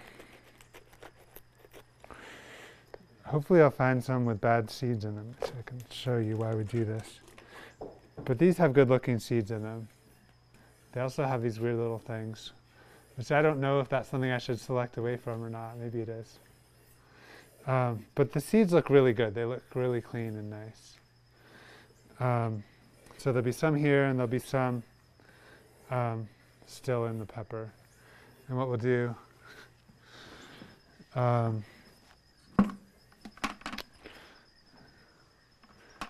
need a container. Sure.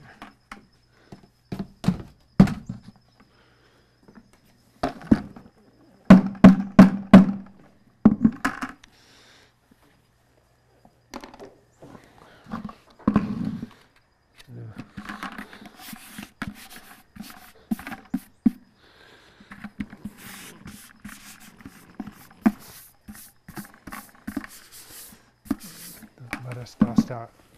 What we'll do is take this and put it in and then shake out the pepper. And then this goes into a bucket for the kitchen. Now you usually can't sell these like processed products, but you know, if you had a processing kitchen, you could do this in the processing kitchen and use this for something. All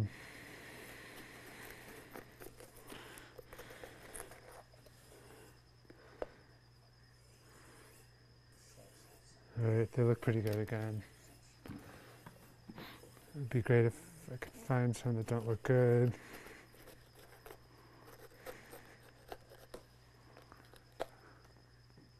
Here's some seeds that don't look very good. They kind of have brown spots on them. Yeah, some of them also don't look very mature. And so I'll know, I won't save seeds from that pepper. Sometimes if there's just a few weird looking ones, I'll scrape those off.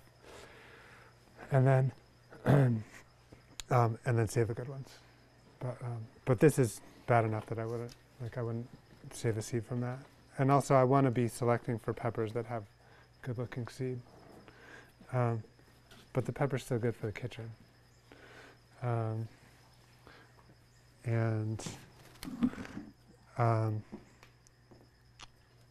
Yeah, that's that. This is a variety called sweet bullnose that I really like, that we've been growing for a few years and selecting for. Selecting for productivity and large size and flavor. It's really citrusy flavor. So this sweet banana is a really productive pepper that is often used in the green stage. It's kind of light green. It's really prolific. I think it's used for pickling. It's not a hot pepper, but the process I'm going to show you on it is similar to what we would use for a lot of hot peppers. So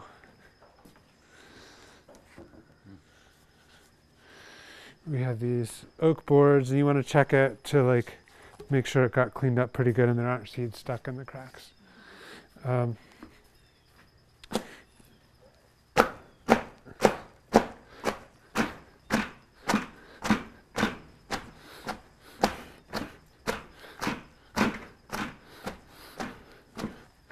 You know, if you wanted to eat the peppers too, you wouldn't use this method.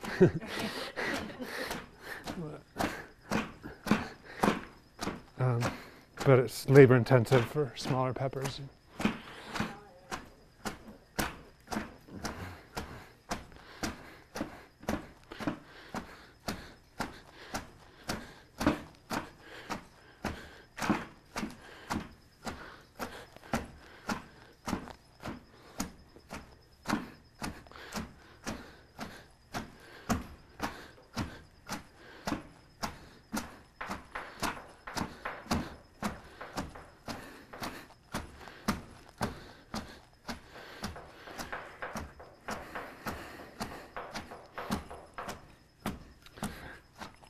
We're actually going to take this to the sink. Okay. Smash it a little bit more. It's getting pretty nicely smashed.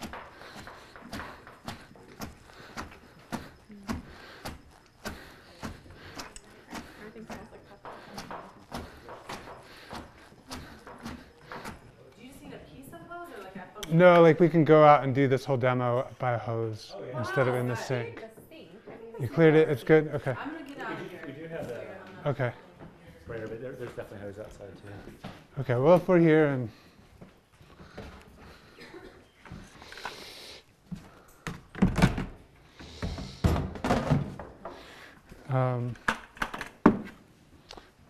where's the grate?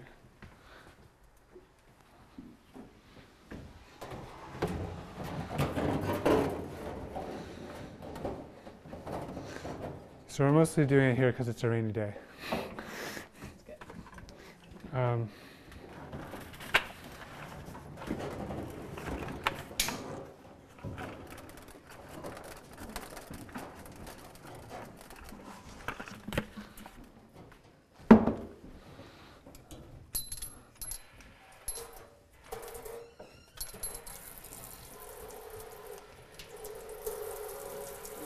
That's just the valve and this is the on. Okay, That's the valve, however it goes, or I think it's good. As strong as you can get it. Stronger. Good.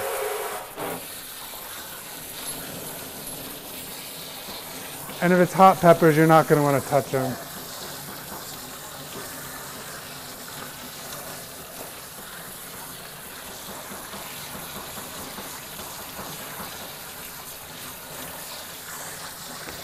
But, or you'd want to use like a spoon to stir them up instead.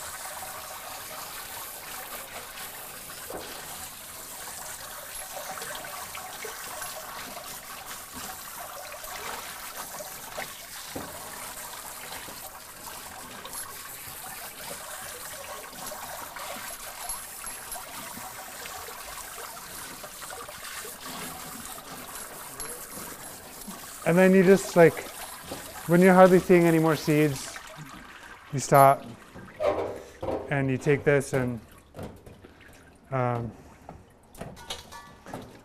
goes to the compost, wherever that is. Okay. I stole it. Okay. Sorry. Thank you. I'm sorry for this mess here. I should. We'll do the next thing outside. This is a preschool little school, so it's all good to make messy. Sometimes stuff gets stuck in the screen and you can hit it against the tree to get the stuff out. Okay, maybe someone could go do that, hit it against the railing or something. So you get compost and then you get this bucket of, or this bin of ferment, and I'm going to take this back outside to pour it. We're out of them.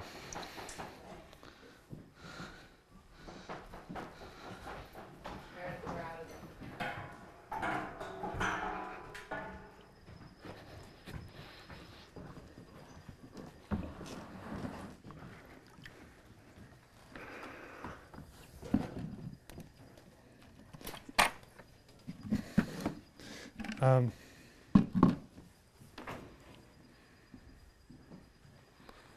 okay.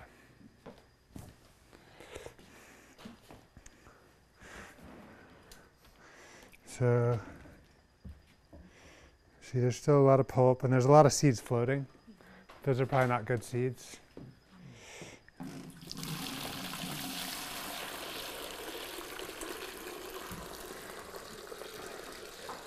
And normally I would be pouring this into a system that takes the water away, not just into a bucket. So it's mostly seeds. I'm going to do another rinse on that.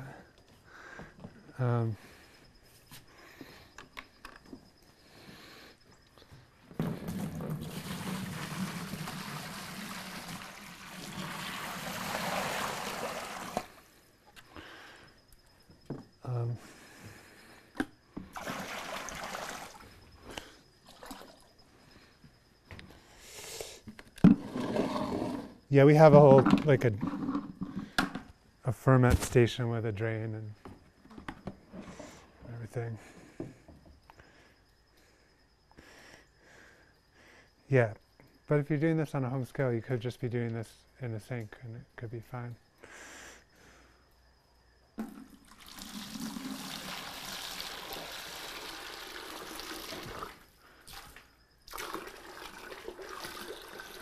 So you can like sway it back and forth to help get the pulp out. Now I'm getting rid of some seeds along with the pulp, but with peppers, I'm happy to get rid of a little bit of seeds because they tend to have germination problems. So if the seeds are borderline floating and sinking, I often want to get rid of them with peppers. So here I have a pretty clean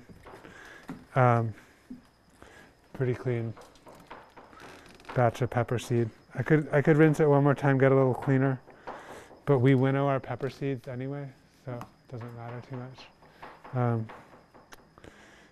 And yeah, that's a lot of pepper seeds. Do you do that with most wet processed seeds? Do you also winnow them? Winnow. Yeah, some things you can't, like tomatoes, you can't really winnow, but we do it with pretty much all of our other wet processed seeds. Just like it improves the quality just a little bit to do that. So the next step is you get a screen.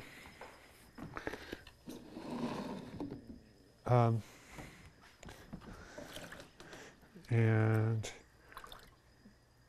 you pour it out on the screen. Now,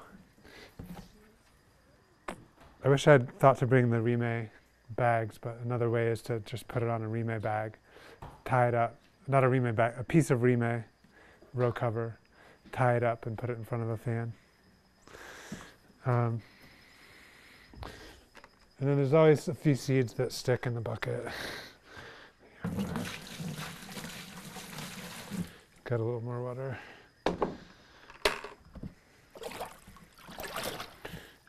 And usually I'm doing this with a bucket and not a bin. It's a little easier.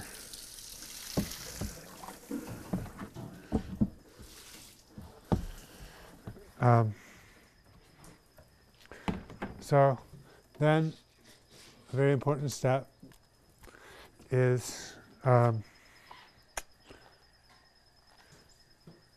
we need to find the label. Could someone get the label from that bucket in there? No, it's all the way in on the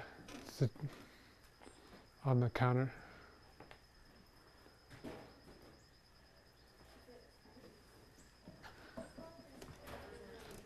I'll get it. Yeah, that's it.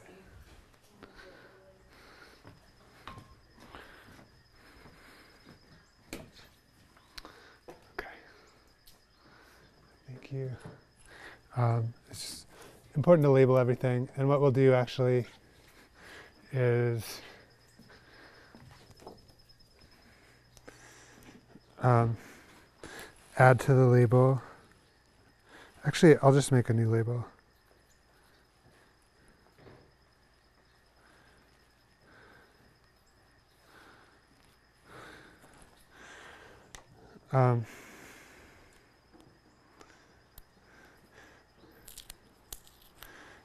There's several dates that could be going on this label. There's a harvest date, which is 9/24. There's the date that you start the ferment, which is 9/26. With this one, and then I could have a different date that I process the ferment, but since I did them both on the same day, I put a line there. Yeah, and we found that with this mashing method with peppers, it works fine to not let them sit and ferment at all. When you're processing cores, like a big bucket full of cores, if you let them ferment for a day, and then they'll rub off the cores really easily. But I also wanted to say that on a home scale, you can just cut open a pepper, take the seeds, and directly just dry them. And you're not going to get quite as good germination that way, but maybe that's fine. So that's a dry process method with peppers. And does anybody want a pepper? Maybe later. What's that? Yeah.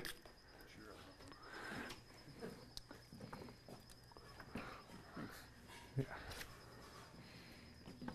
It should be sweet.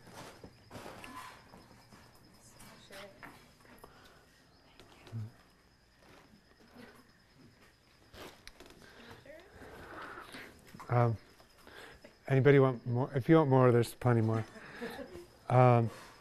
Okay, so we've got a cucumber ferment, and it's ready.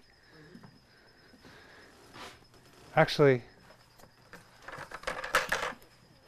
there's a couple stages to this. What time is it? 4:10. Okay. Yeah. Do we want to process all of these cucumbers?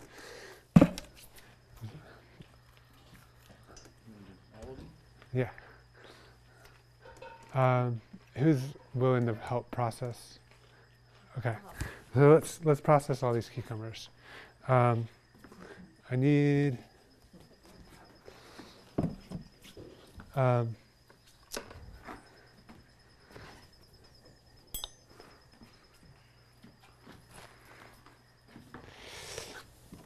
what people should do is start cutting them open like this.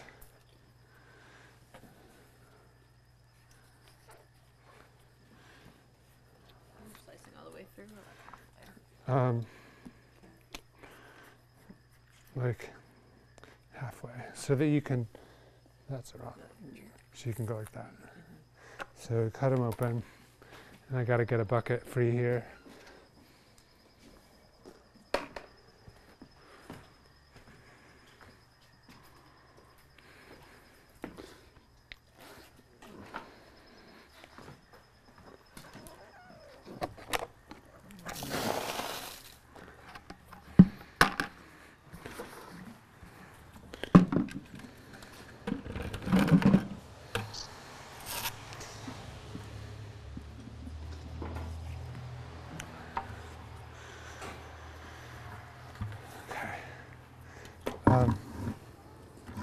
So now, other people could do this, or whoever wants to do it. You just scoop the seeds out of the cucumber like that. Cucumbers are very closely related to melons. So cucumbers at this stage it's just that you eat cucumbers when they're at an immature stage in terms of the seeds. So with cantaloupe melons, the eating stage is comparable to this yellow stage.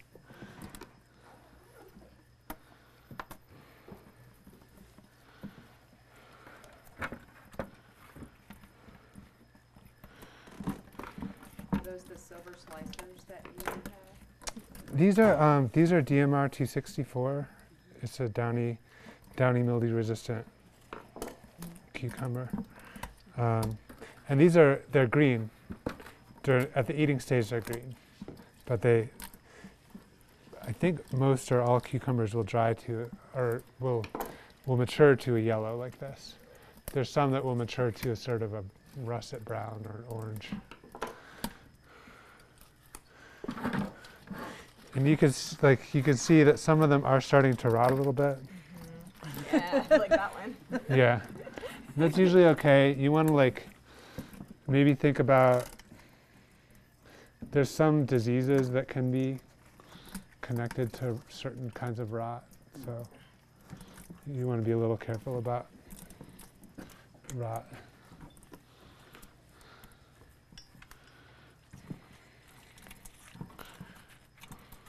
So do these also cure as well? Yeah, well, Is that a mature task that you would normally harvest them and then you cure them, yeah. And a lot of times, I mean, you can also just sort of cure them by not harvesting them for a long time. It just depends how you... sometimes you want to get everything out of the field so you can use that field, and then you'll cure them for longer. Or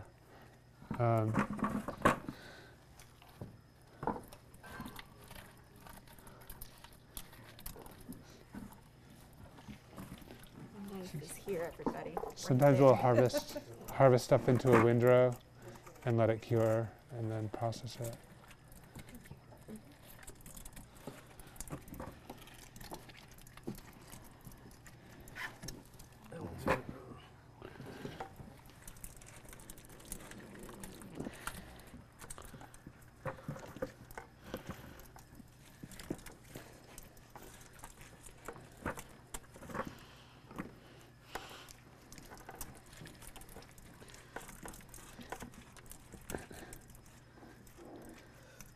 Can be done with a spoon, but... Wooden spoon?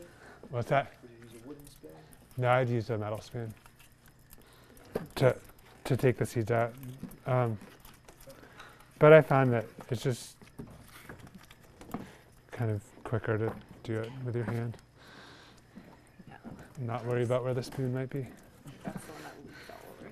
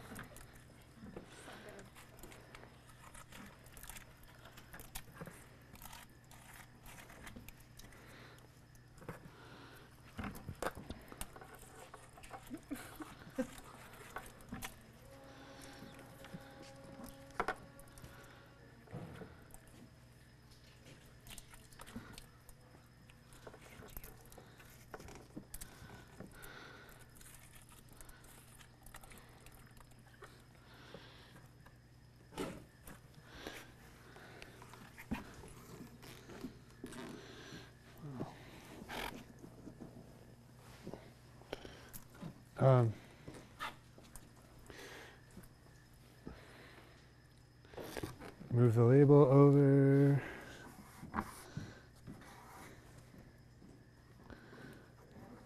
D264, DMR 264, September 24th. And actually what I want to do is add another date to that in a minute. So it says 9/24, 9/26 to say that I processed it today. The 9/24 is when you picked it? Yeah, 2 days ago. I'm gonna go wash my hands, and then I have a cucumber ferment that's been sitting for a couple days that will pour.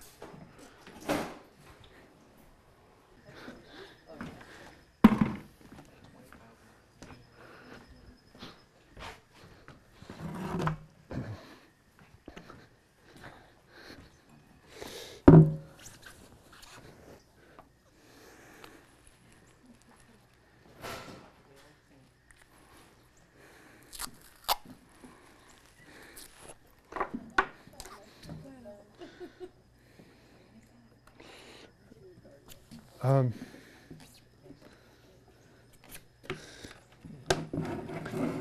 this is DMR 264 that was harvested and processed 2 days ago.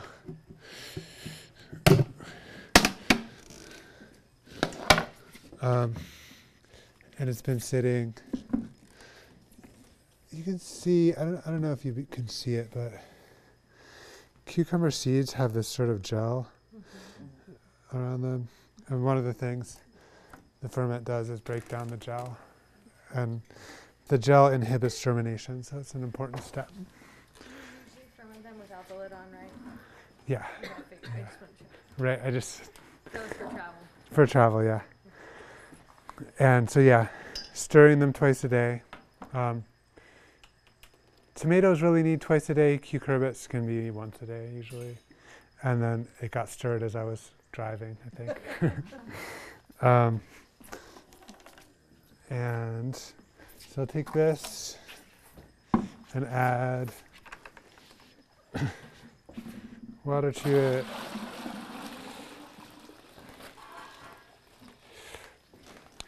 It's nice to be like pouring from a high spot to a lower spot.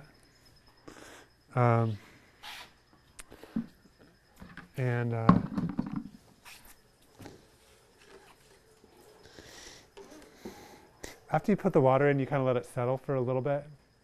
Not super long. You want like the seeds to settle, but you don't want too much pulp to settle.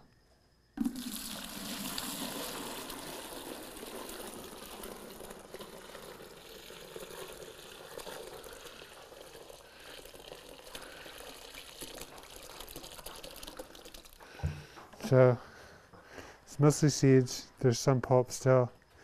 Does anybody want to try that? The ferment pour? Okay. You want to try it? Okay. So I'll just like put this water back in and then you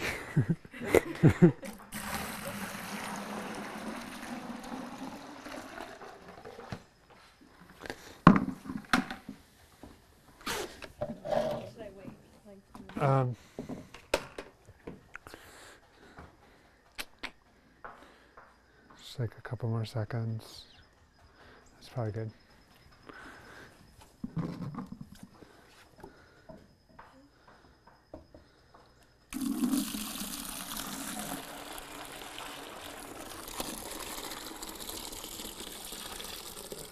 Keep going kind of fast. Be looking at what you're doing. More, stop. Yeah. Sweet.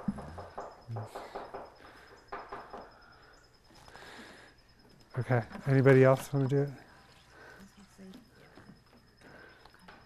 We could also, we actually want to get these cleaner because these are seeds that I care about a lot.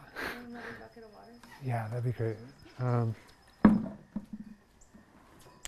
We could pour this out and fill it.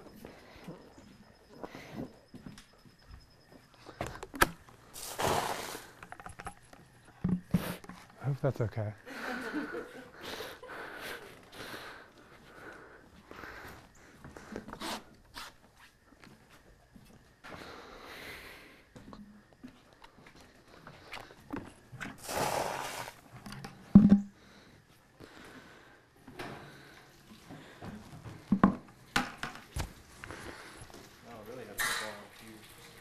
What's that? Volunteers would be a whole wild little Yeah.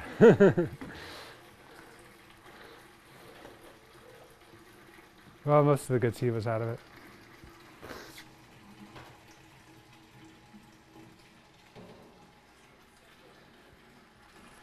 Yeah, I did get that seed from you at Organic Grower School in the spring, and it grew great and didn't have the downy mildew problem like Wow. the other ones. Cool. Great. Oh, that's awesome. When did you plant it? Where can we get Earlier this Yeah. That seed, we sell it through Commonwealth seed growers. Commonwealth? Yeah. It was developed at Cornell and just released last year. Really? Yeah. It's just like, It's a green slicer. It's kind of small. It's like that big. You got to pick it when it's a little small, and it's late, but it'll grow through the downy mildew. Yeah, it's pretty cool. So you're confident? Yeah.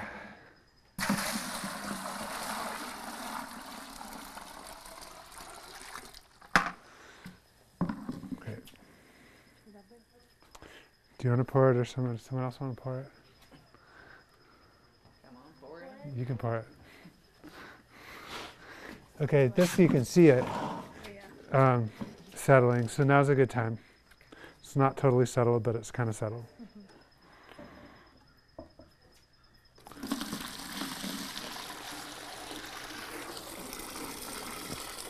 A little faster, and a little bit of back and forth. Like that? Yeah, sure. A little more. Stop. Great. So, yeah, it's really, that's clean. And then, well, I'll do one more. Same water or new water? New water. Yeah.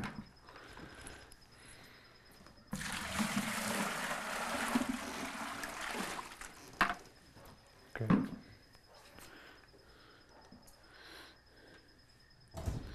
Right. Okay, now.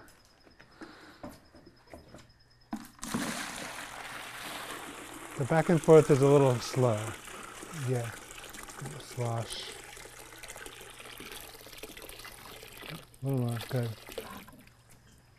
It's good. It's really good.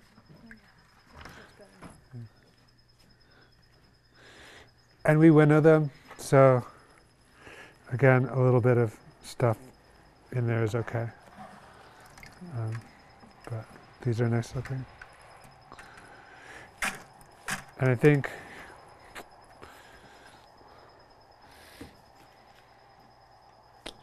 I guess I would not put two different things on the same screen normally, but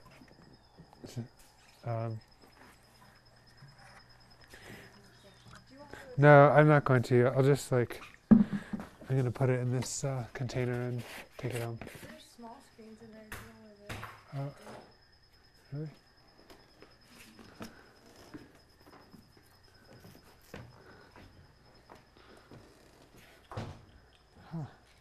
These little schools, you never know what you'll find.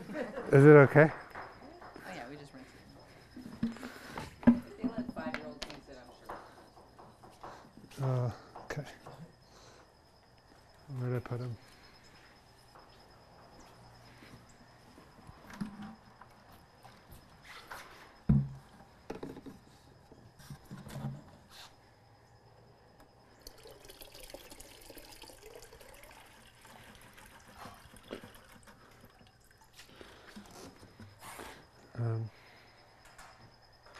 I need more water.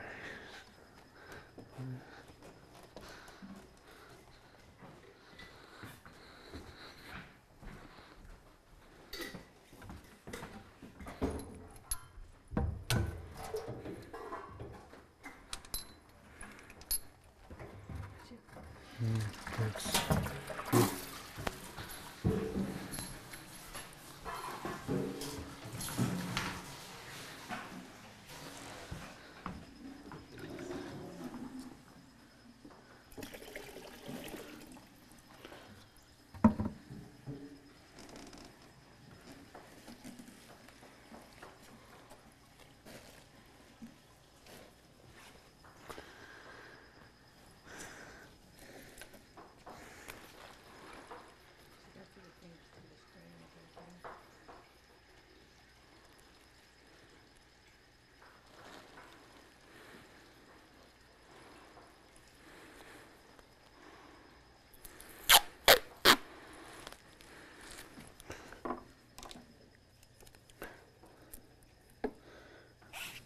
And then I'm going to turn on the fan.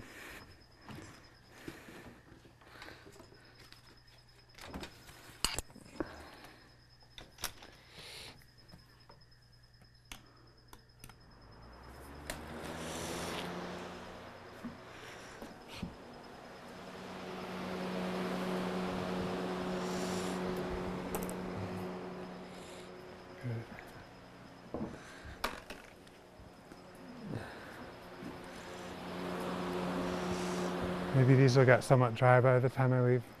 I mean, not really dry, but it's always a problem processing seeds when you go on a trip. But this ferment that I started, I'll just put the top back on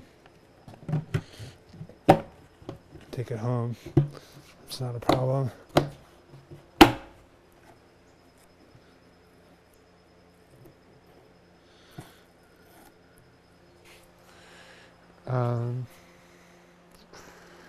Okay, what else? Tomatoes. I'm going to wash off the masher.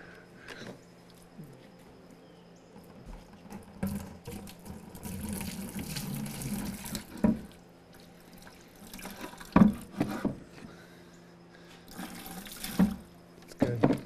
Just make sure there's no seeds stuck in it. Does anybody want to mash it? Come on, jump in. I'll do it. These are from here, Arkansas Traveler.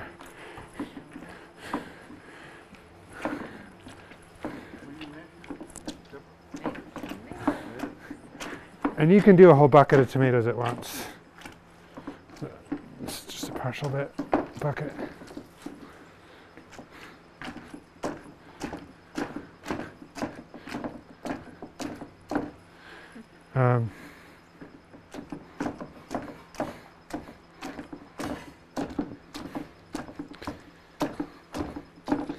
And that's actually all I'm going to do with that. So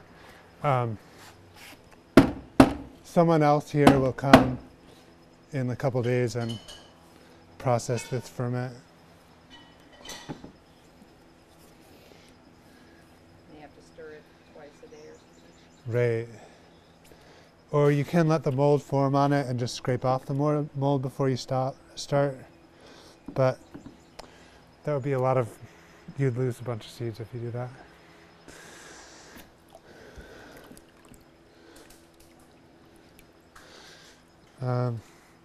Okay, so this is a really small tomato ferment from one tomato that Patrick gave me.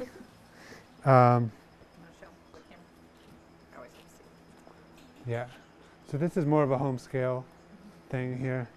And how long So you has just it? mushed up one tomato in there. So I don't know how long it was sitting. It actually came just as more of a rotten tomato in a bowl. but since it was rotting, you know, it was like fully soupy. I'm going to count that as a ferment. I think it's probably enough to break down the gel on the seed. And I'll try to process it right out of the bowl.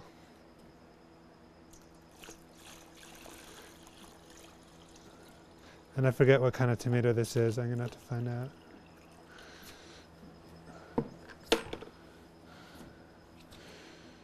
Sometimes those tomato seeds can get stuck in the pulp a little bit, and you want to do like this a little bit at the top of the bucket. The other thing about tomatoes, we often do what's called what we call a second chance. So that we'll pour into here, but with the idea that maybe we're going to want to work with what I pour out again.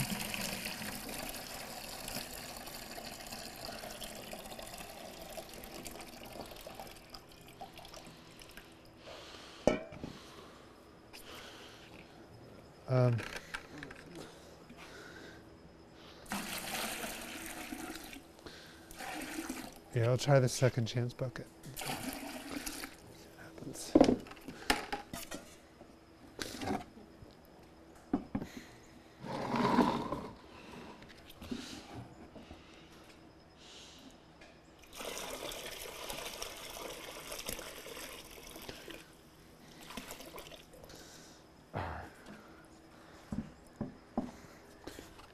Do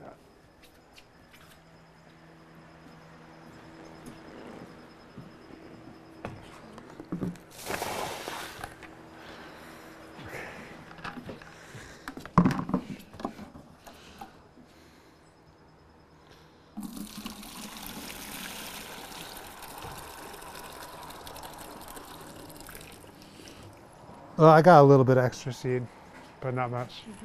But I feel that it's worth it to do second chance. You know, it's like, otherwise you lose 5 or 10% of the seed with tomatoes. With peppers, I don't do a second chance at all, because I want to get rid of seed that might be floating.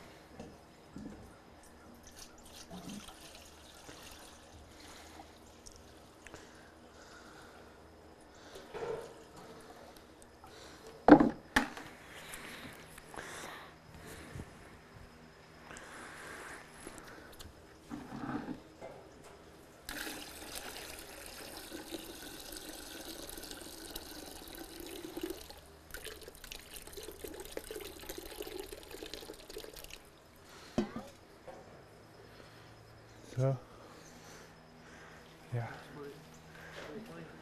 I'm just probably going to give this to Patrick and see how he wants to dry it.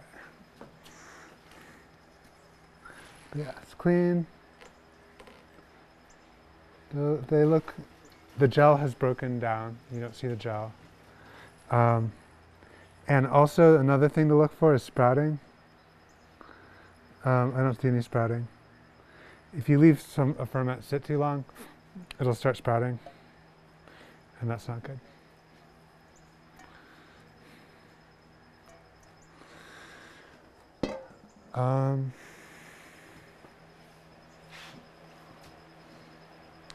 I guess there's some kind of show and tell stuff over here. Let's see.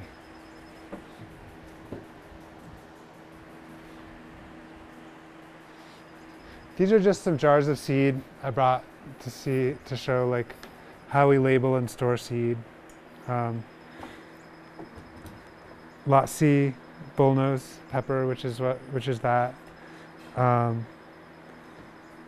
have a notebook where I have it written down what harvest dates. Oh yeah. Okay, yeah. Should I start over? Okay. I have a notebook where it's written down what all the lot numbers correspond to in terms of harvest and processing dates. And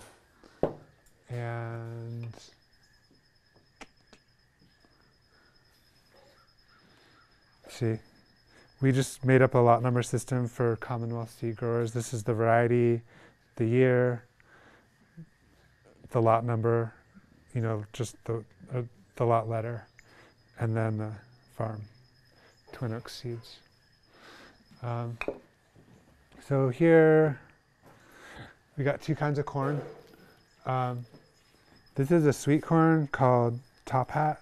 It's bred in Oregon. It's an open pollinated, sugary enhanced, I believe, sweet corn. It's really hard to breed good open pollinated sweet corns, but this is bred by Jonathan Sparrow, and I think he did a really good job with it. It takes like different kinds of plants take different strategies, and corn requires working with like several hundred plants simultaneously. You can't just like find one plant that you like and work with that. You have to find like a bunch of plants that you like and work with them all. So it's like kind of extra work. But what I think was one of the strategies he used was that there's a certain look of shrunkeness in the kernel that corresponds to the kind of sweetness gene that he was looking for. So he selected for that. But you can see sweet corn has drying issues. You know, you past the sweet corn stage, you let it sit out in the field and get to being mostly dry. And if it rains during that time, you can get mold on the seed.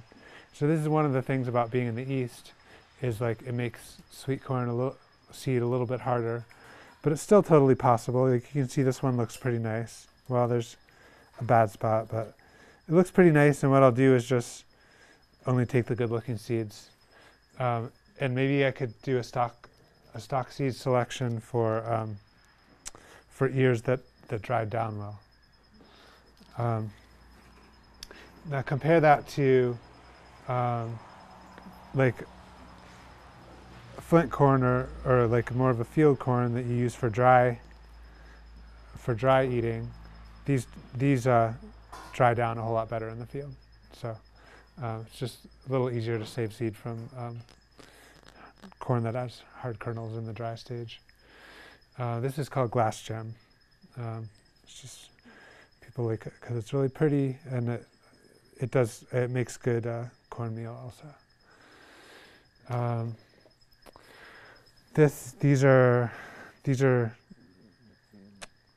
This is from our butternut and Waltham butternut and Seminole pumpkin cross, and this is a 4th generation.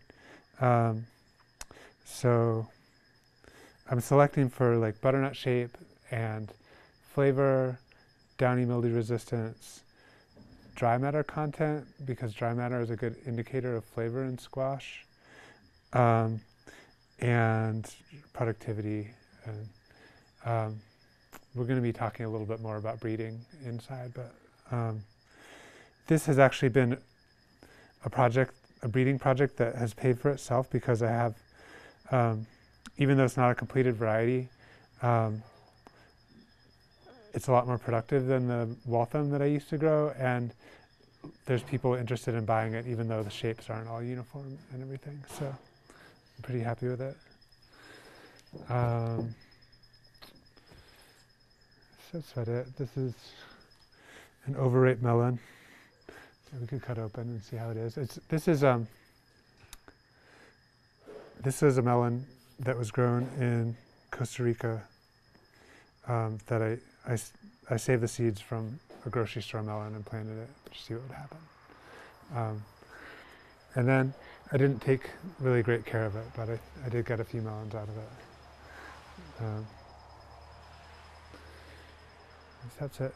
So on a small scale, saving seed, do you recommend just using jars like that and keep storing it at room temperature, or is it better refrigerated? Or? Yeah, so what we do is we have a dehumidified seed drying room, and once we dry the seeds on the screens for about a week, we'll transfer them to into open jars, but still sitting in the dehumidified room.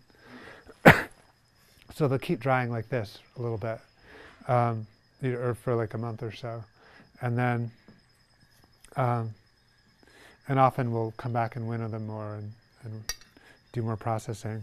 But then you can put the lid on, and then it can go into a non-dehumidified space.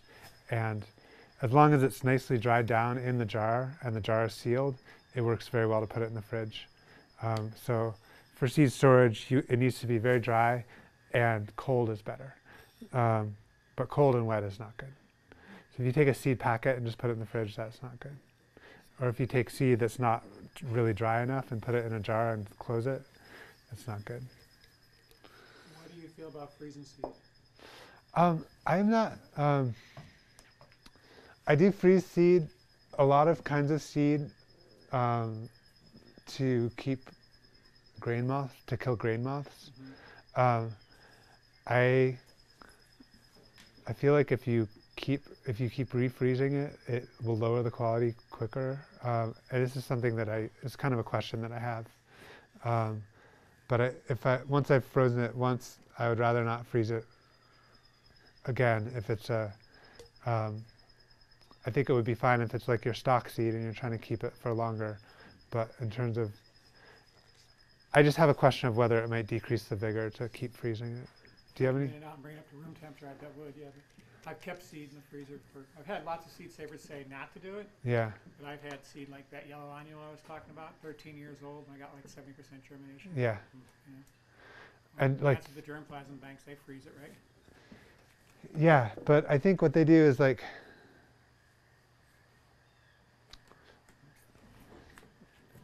I think they're careful about, like, they'll have some frozen and some not frozen, and they don't want to be taking stuff in and out of the freezer. Yeah. Yeah. I get that. Yeah. So I would like to find out a little more about that. Yeah. Dry is better. Right, right. And some people will use a desiccant, that you can get like a silica desiccant to put in the jar to help dry it. I haven't really done that. We just use a dehumidified space that we have. So that's good. What time is it?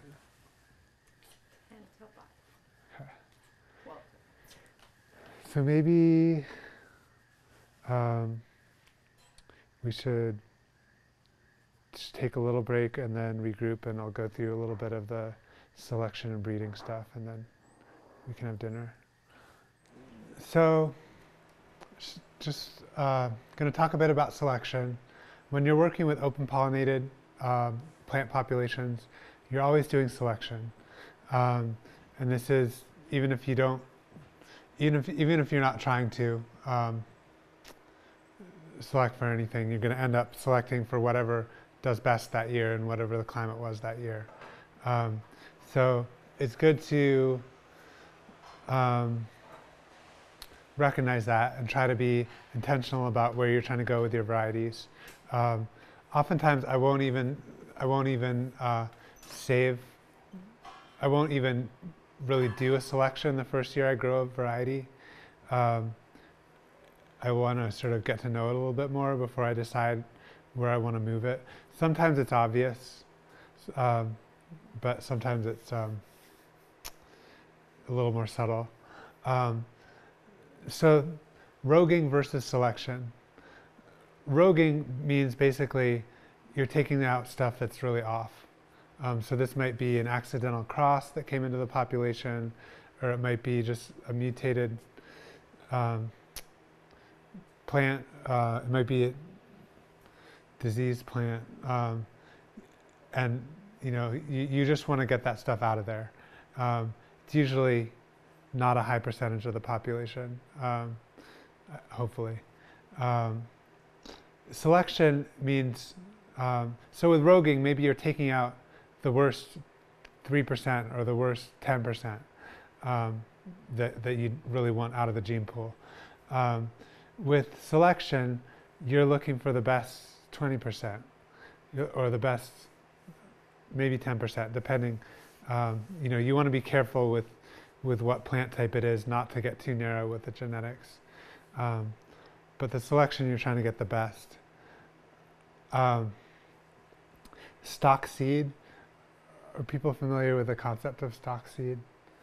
So when I do a seed grow out, and I'm a seed production farmer, among other things, but when we produce seed, we'll rogue out the stuff that's off, that's messed up or crossed or really not right, and then the rest of it we're going to keep and save the seed from.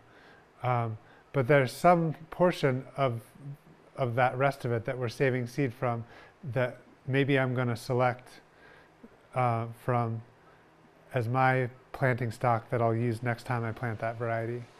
And it's good to know this. This is one reason, this alone is one good reason to save seed. Like when you get seed from a seed company, even a really good seed company, they're not giving you their stock seed. They're giving you the production seed, which has been rogued and looked at, and it's over the course of several seasons, the stock seed selection process is going to contribute to the quality of that of the seed that you're getting. But in any given year, the best seed is being held over by the seed company to replant in the future. And when you save your own seed, you can be the person that replants the best seed. So, let's see.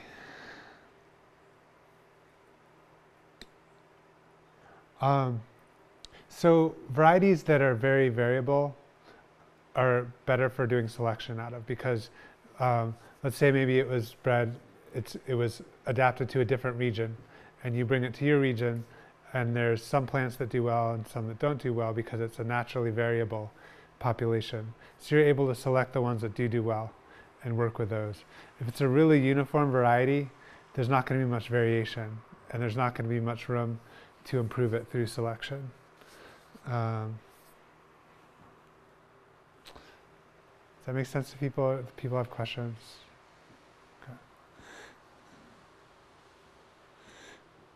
Okay.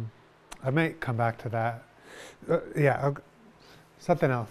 So, and this is going to apply to breeding too, but I talked earlier about different plants have different requirements for isolation distance and population size.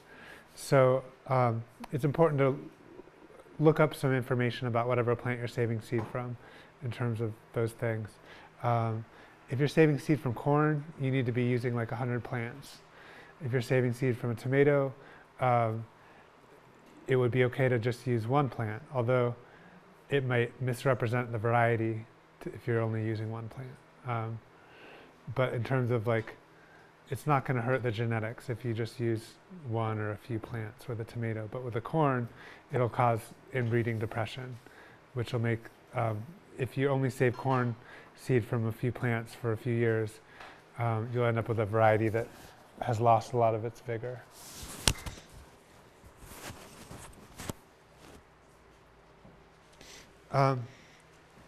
So, breeding.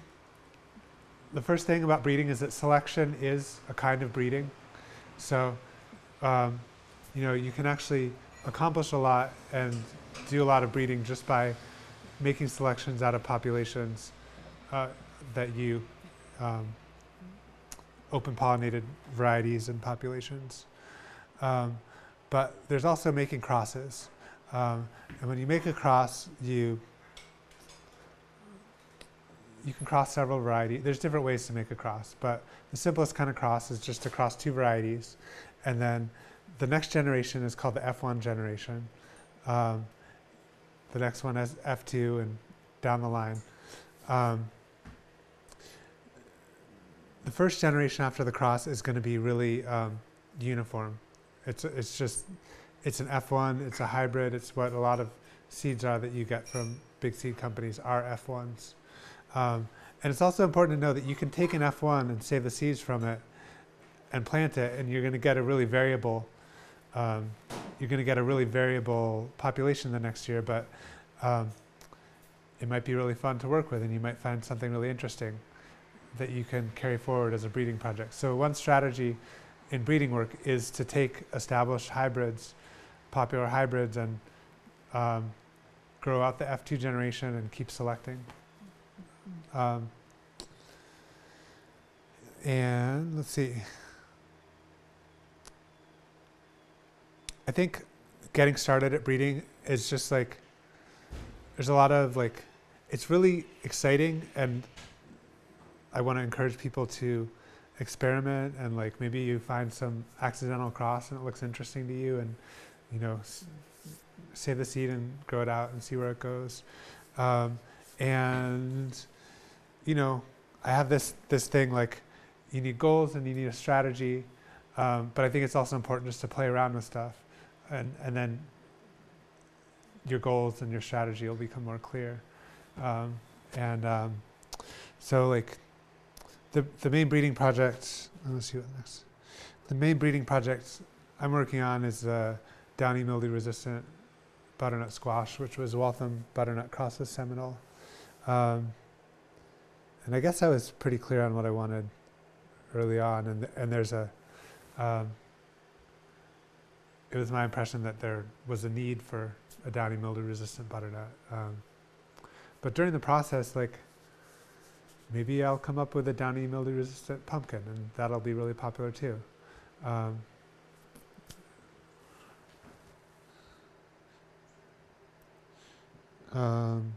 also, let's see. But yeah, different kind of crops, you just need to read up on what it takes to breed them. Carol Deppy has some really great writing about breeding. There's one called Breed Your Own Vegetable Varieties. Yeah. And The Resilient Gardener, really good basic breeding stuff.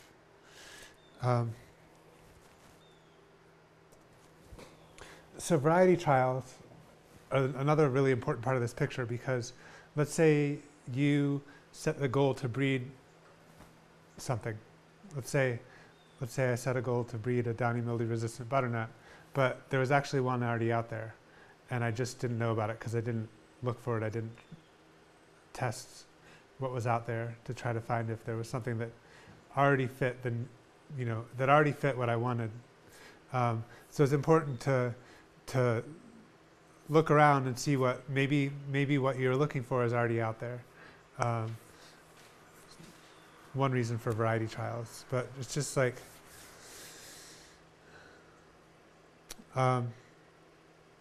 it's important to know what's out there. Maybe you find something, you do a variety trial and you find something that has the shape that you want, but not the disease resistance, and then it has the shape and the flavor, and it's early and it's productive, but it doesn't have this certain disease resistance. Then you find something else with the disease resistance, but not those other traits. You can make a cross and get all of those things into one variety. It's like really amazing the way it works. How do you do that? I mean, you just plant them next to each other? Yeah, there's a lot more to this. I work with cucurbit breeding, mostly squash and cucumbers, and the cross that led to the Seminole Waltham project I'm doing, that's what I did. I just planted them next to each other and worked from there. And like more recently, I've been doing hand pollinations, which is actually pretty easy with cucurbits. There's some good, I think there's a video on the Seed Savers Exchange website about how to do hand pollination. You basically go out in the evening, you tape up the male flowers and the female flowers that you want. You come back in the morning, take off the tape and pollinate, and tape them back up and label them, and then you have the cross that you want. It doesn't always take. What else? Yeah, I'm not really getting too in depth with breeding. You'll need to look more. But what's important to know is that the F1 generation, you only need a couple plants to move it forward. The F2 generation, you want to have a whole lot of plants so you can look for, because it's going to be really variable, and you want to find the one F2 plant that looks like what you're going for. So more about trials. This is a really great resource. I went to a workshop, an Organic Seed Alliance workshop about trialing, and they were sort of, talking about this trialing guide that they have, and then all of a sudden I was doing all these trials, and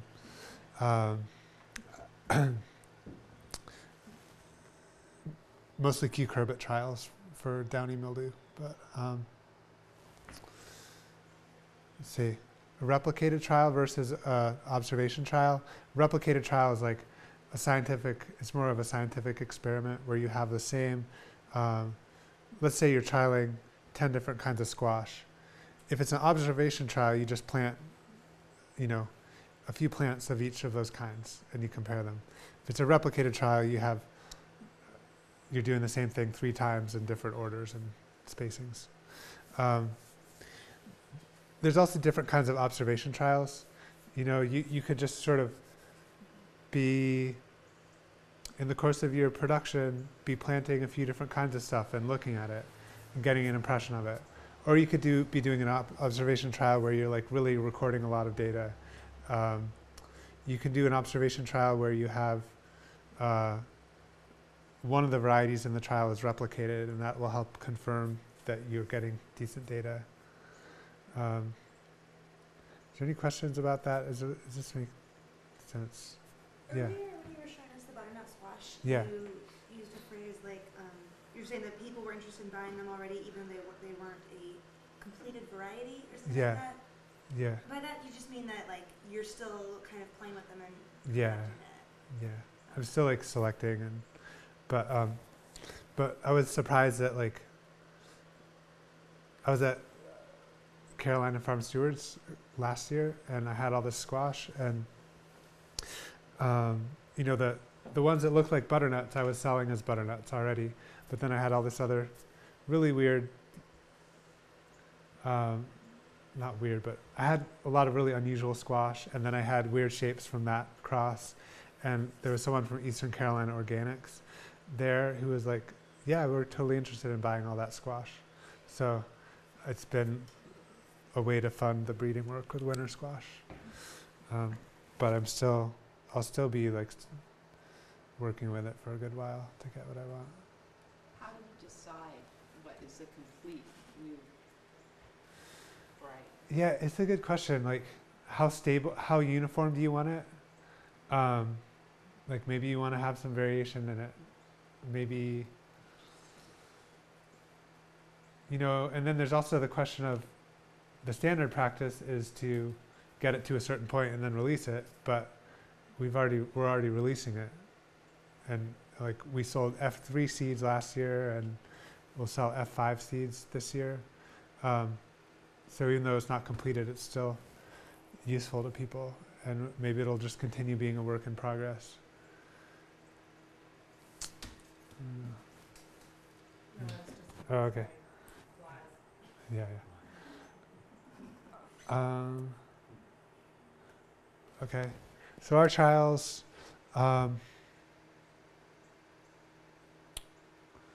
we got a SARE grant in 2014, and we did this huge replicated trial of melons, cucumbers, and winter squash. And if you go to the Commonwealth, commonwealthseeds.com, you can see the report on it. It's really interesting. Basically, like, we're looking for downy mildew resistant material, and there's been a lot of work on cucumbers, but not very much on other cucurbits, including melons, gourds, watermelons, and winter squash. And so, like, we were really excited to stumble on this niche of work that needed to be done that wasn't being done. There's a lot of needs out there that aren't being addressed because there's not that many people thinking about this on a regional level. You know, like maybe there's someone breeding carrots for the upper Midwest and the Northeast, but they're not breeding it for the Southeast. You know, there's just a lot of things like that going on. So there's a lot of opportunities to do breeding and selection work. But then you also have to look at like what you have time and resources to be able to do. Like we found a way to fund the winter squash breeding because we can sell the squash, we can sell the seed. We got a grant to do this initial trial. So you just have to look at what you have the resources for. And I want to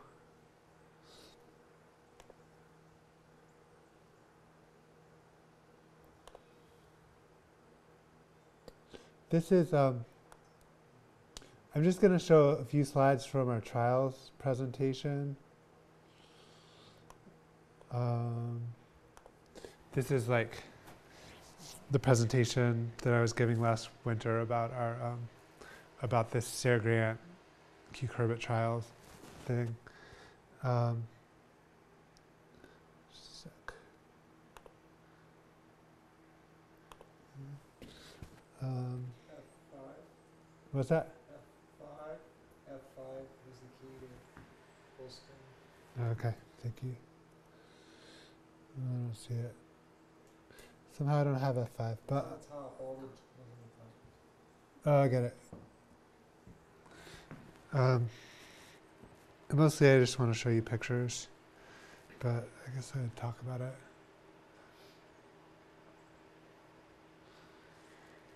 Something interesting that happened was it was a downy mildew trial, but I ended up getting a good bit of bacterial wilt. So trying to figure out what issues were due to bacterial wilt and what was due to downy mildew was difficult.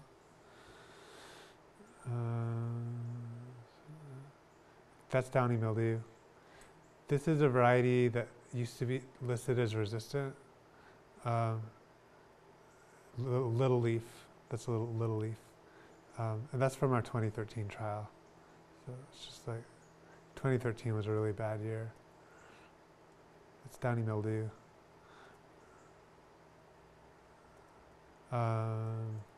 Sorry. I want to get to the pictures. It's a problem with having it.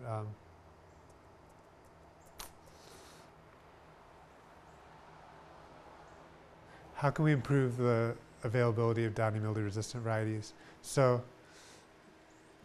we have to be working in the region with trials and breeding to make this happen. It's basically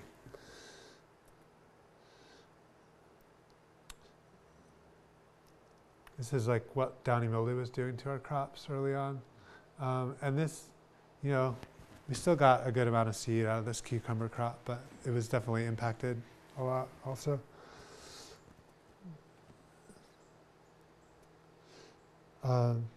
This is a winter squash trial early in the season.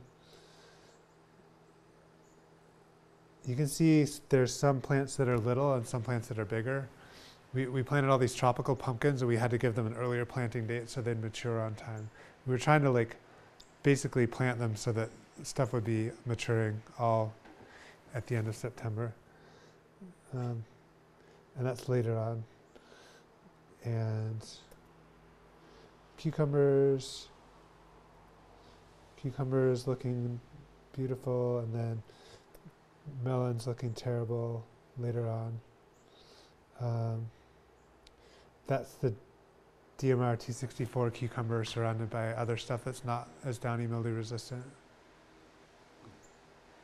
It was a lot of work. I had to go out every 3 days and harvest, 100 different plots of cucumbers and rate the foliage, and it was kind of crazy.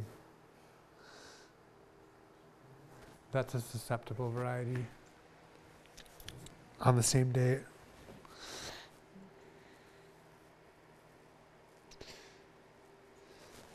That's Monsanto's downy mildew resistant variety. Okay.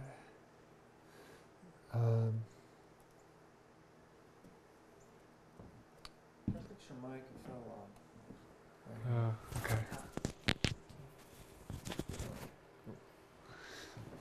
Okay. I think I'm about done with this.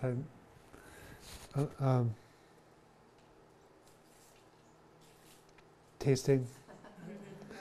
There was bitter. Some varieties had bitterness. It's important to look for. This is the melon trial. Anyway. Let's get something better looking. That's a really downy mildew resistant melon. Seminole. Which, we got that seed from Cornell and we really liked it in the trial, and now we're producing it.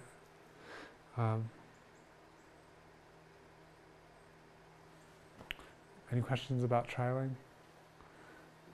Is anything done with, as far as being healthy plants versus stress plants? And what may be affected by that? Right, like fertility maybe, or are you saying like if a plant didn't get enough A lot of nutrients? things, if it's stressed, it Yeah. produces more sugars or has it has insects to attack to help, with that.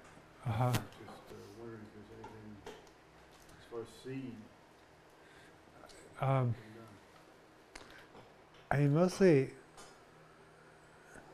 like with the disease, like let's say with the cucurbit diseases,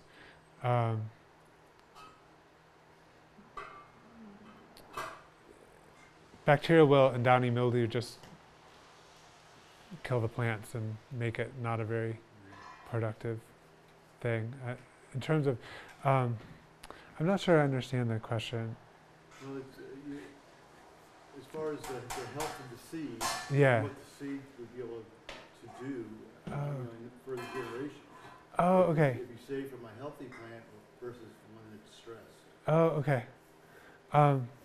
Well, since we're dealing with, so we're talking about, this is a good question that relates to selection. So if we're continually saving from the healthy looking plants, we're going to end up with healthier genetics that'll be better suited to our region. Now, those selections might not be suitable for Oregon, because we'd probably be selecting for stuff that's a little bit longer season. There's also seed-borne diseases. So you might be saving seed from a plant that looks bad, and there's actually could be a disease that would affect the seed in future years. And it's like, another reason to save seed from plants that look healthy. But I mean, it's also If you could intentionally stress a plant and produce something that was more sturdy, perhaps. well. I think if you stress a population and then you look at what still does well, I think that's a good breeding technique. So something that people do is like, let's say they're trying to breed an anthracnose-resistant watermelon. They'll plant in a field that they know has a lot of, maybe it had an anthracnose-infected crop the year before, so they're intentionally planting it in a problematic location so they can find what shines. This is called a screen in breeding. It's called basically like you subject the plants to a stress that's similar to what you think they're going to be experiencing in production conditions, and then whatever does well is what you want to work with. With downy mildew, it just comes on its own. We don't really have to create it. But what we do is in our downy mildew selection breeding is we always plant late, because downy mildew doesn't always show up. Like some years it'll show up in July, but some years it won't show up till the end of August. So we want to always be able to have our plants be impacted by downy mildew that we're working with. So we'll plant late to put that screen into play.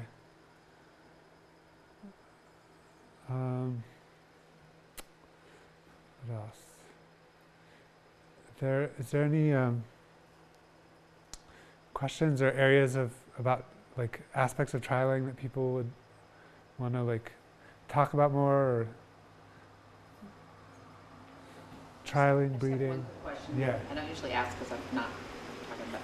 What were the variations in shape that you saw with your Waltham and your Seminole squash? Because I grew those this year too. I was so happy to get all your seeds, and they did amazing, and they did this interesting thing. So I was wondering what your experience was with those. Yeah, they ranged from like pumpkin shape to butternut shape. It was a third gen F3 cross, so pretty variable still, but it's and I am trying for butternut, so we're getting more uniformity this year, but I think it'll be a few more years before I really think that it's like, okay, this is just a butternut variety that I'm going to give its own name to. And this kind of goes with your earlier question, like in 2 or 3 years I'm going to give it its own name and stop calling it Seminole Waltham Cross, but I'm not exactly sure when. Because I had it happen, just so you know what happened. Yeah. I had it grow all over the place, very big, very beautiful, and then it climbed up a forsythia bush, Yeah. and all of the fruit on the forsythia were like little round, small ones, almost like it was going to make a lot more, but it knew the weight couldn't support, so then it changed and became these other shape all over the thing. So I have like a whole bunch of these little mini butternutty things. Wow, and are they have they ripened? Yeah, they did, and they have a seed. They have seeds in them. They have a little chamber in them and everything. Wow, that's crazy. Look like little, Do you think it was one plant or several plants that I think it climbed was up there? this one plant. Well, Maybe two. But okay. It could have been that one plant was more, had that shape. Do you know that and one it only did it when it went up. only in the did it vine. up there? It was like it knew. I have seen this thing with butternut, like with a butternut that's supposed to be a really small one, and then all the early ones will be small, but then it'll set, ones that get set late will be big. So I think that the conditions influence, like, It was the opposite. They were big first, and Yeah. at the end they all were little. cool. From the same plant, there were some that were normal size. They were great seeds, great prolific production. Good. And disease resistant. Yep. They went, but kept going and going Yeah. and going. It's I'm doing this year. I kind of stepped up for the selection. I'm training each plant separately and self-pollinating each one, and like they're all more resistant than the Waltham, but I'm still seeing a whole lot of variation in terms of how downy mildew resistant they are.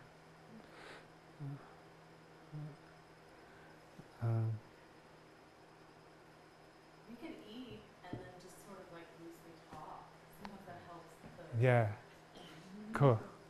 Great. And we'll talk about your experience, Great. but I don't want to stop you if you have other things. No. But yeah, I guess just to close, like I really recommend like checking out some of the resources that I put up. Were people able to write down the resources? Organic Seed Alliance is really great. They have a conference every 2 years in Oregon. It's expensive to get to, you don't have to. But I recommend their website. And if you're thinking about getting into breeding and seeds or seed production or anything, it's a really good conference to go to. But also, I think there's going to be several seed-focused workshops at Carolina Farm Stewards this year with OSA people.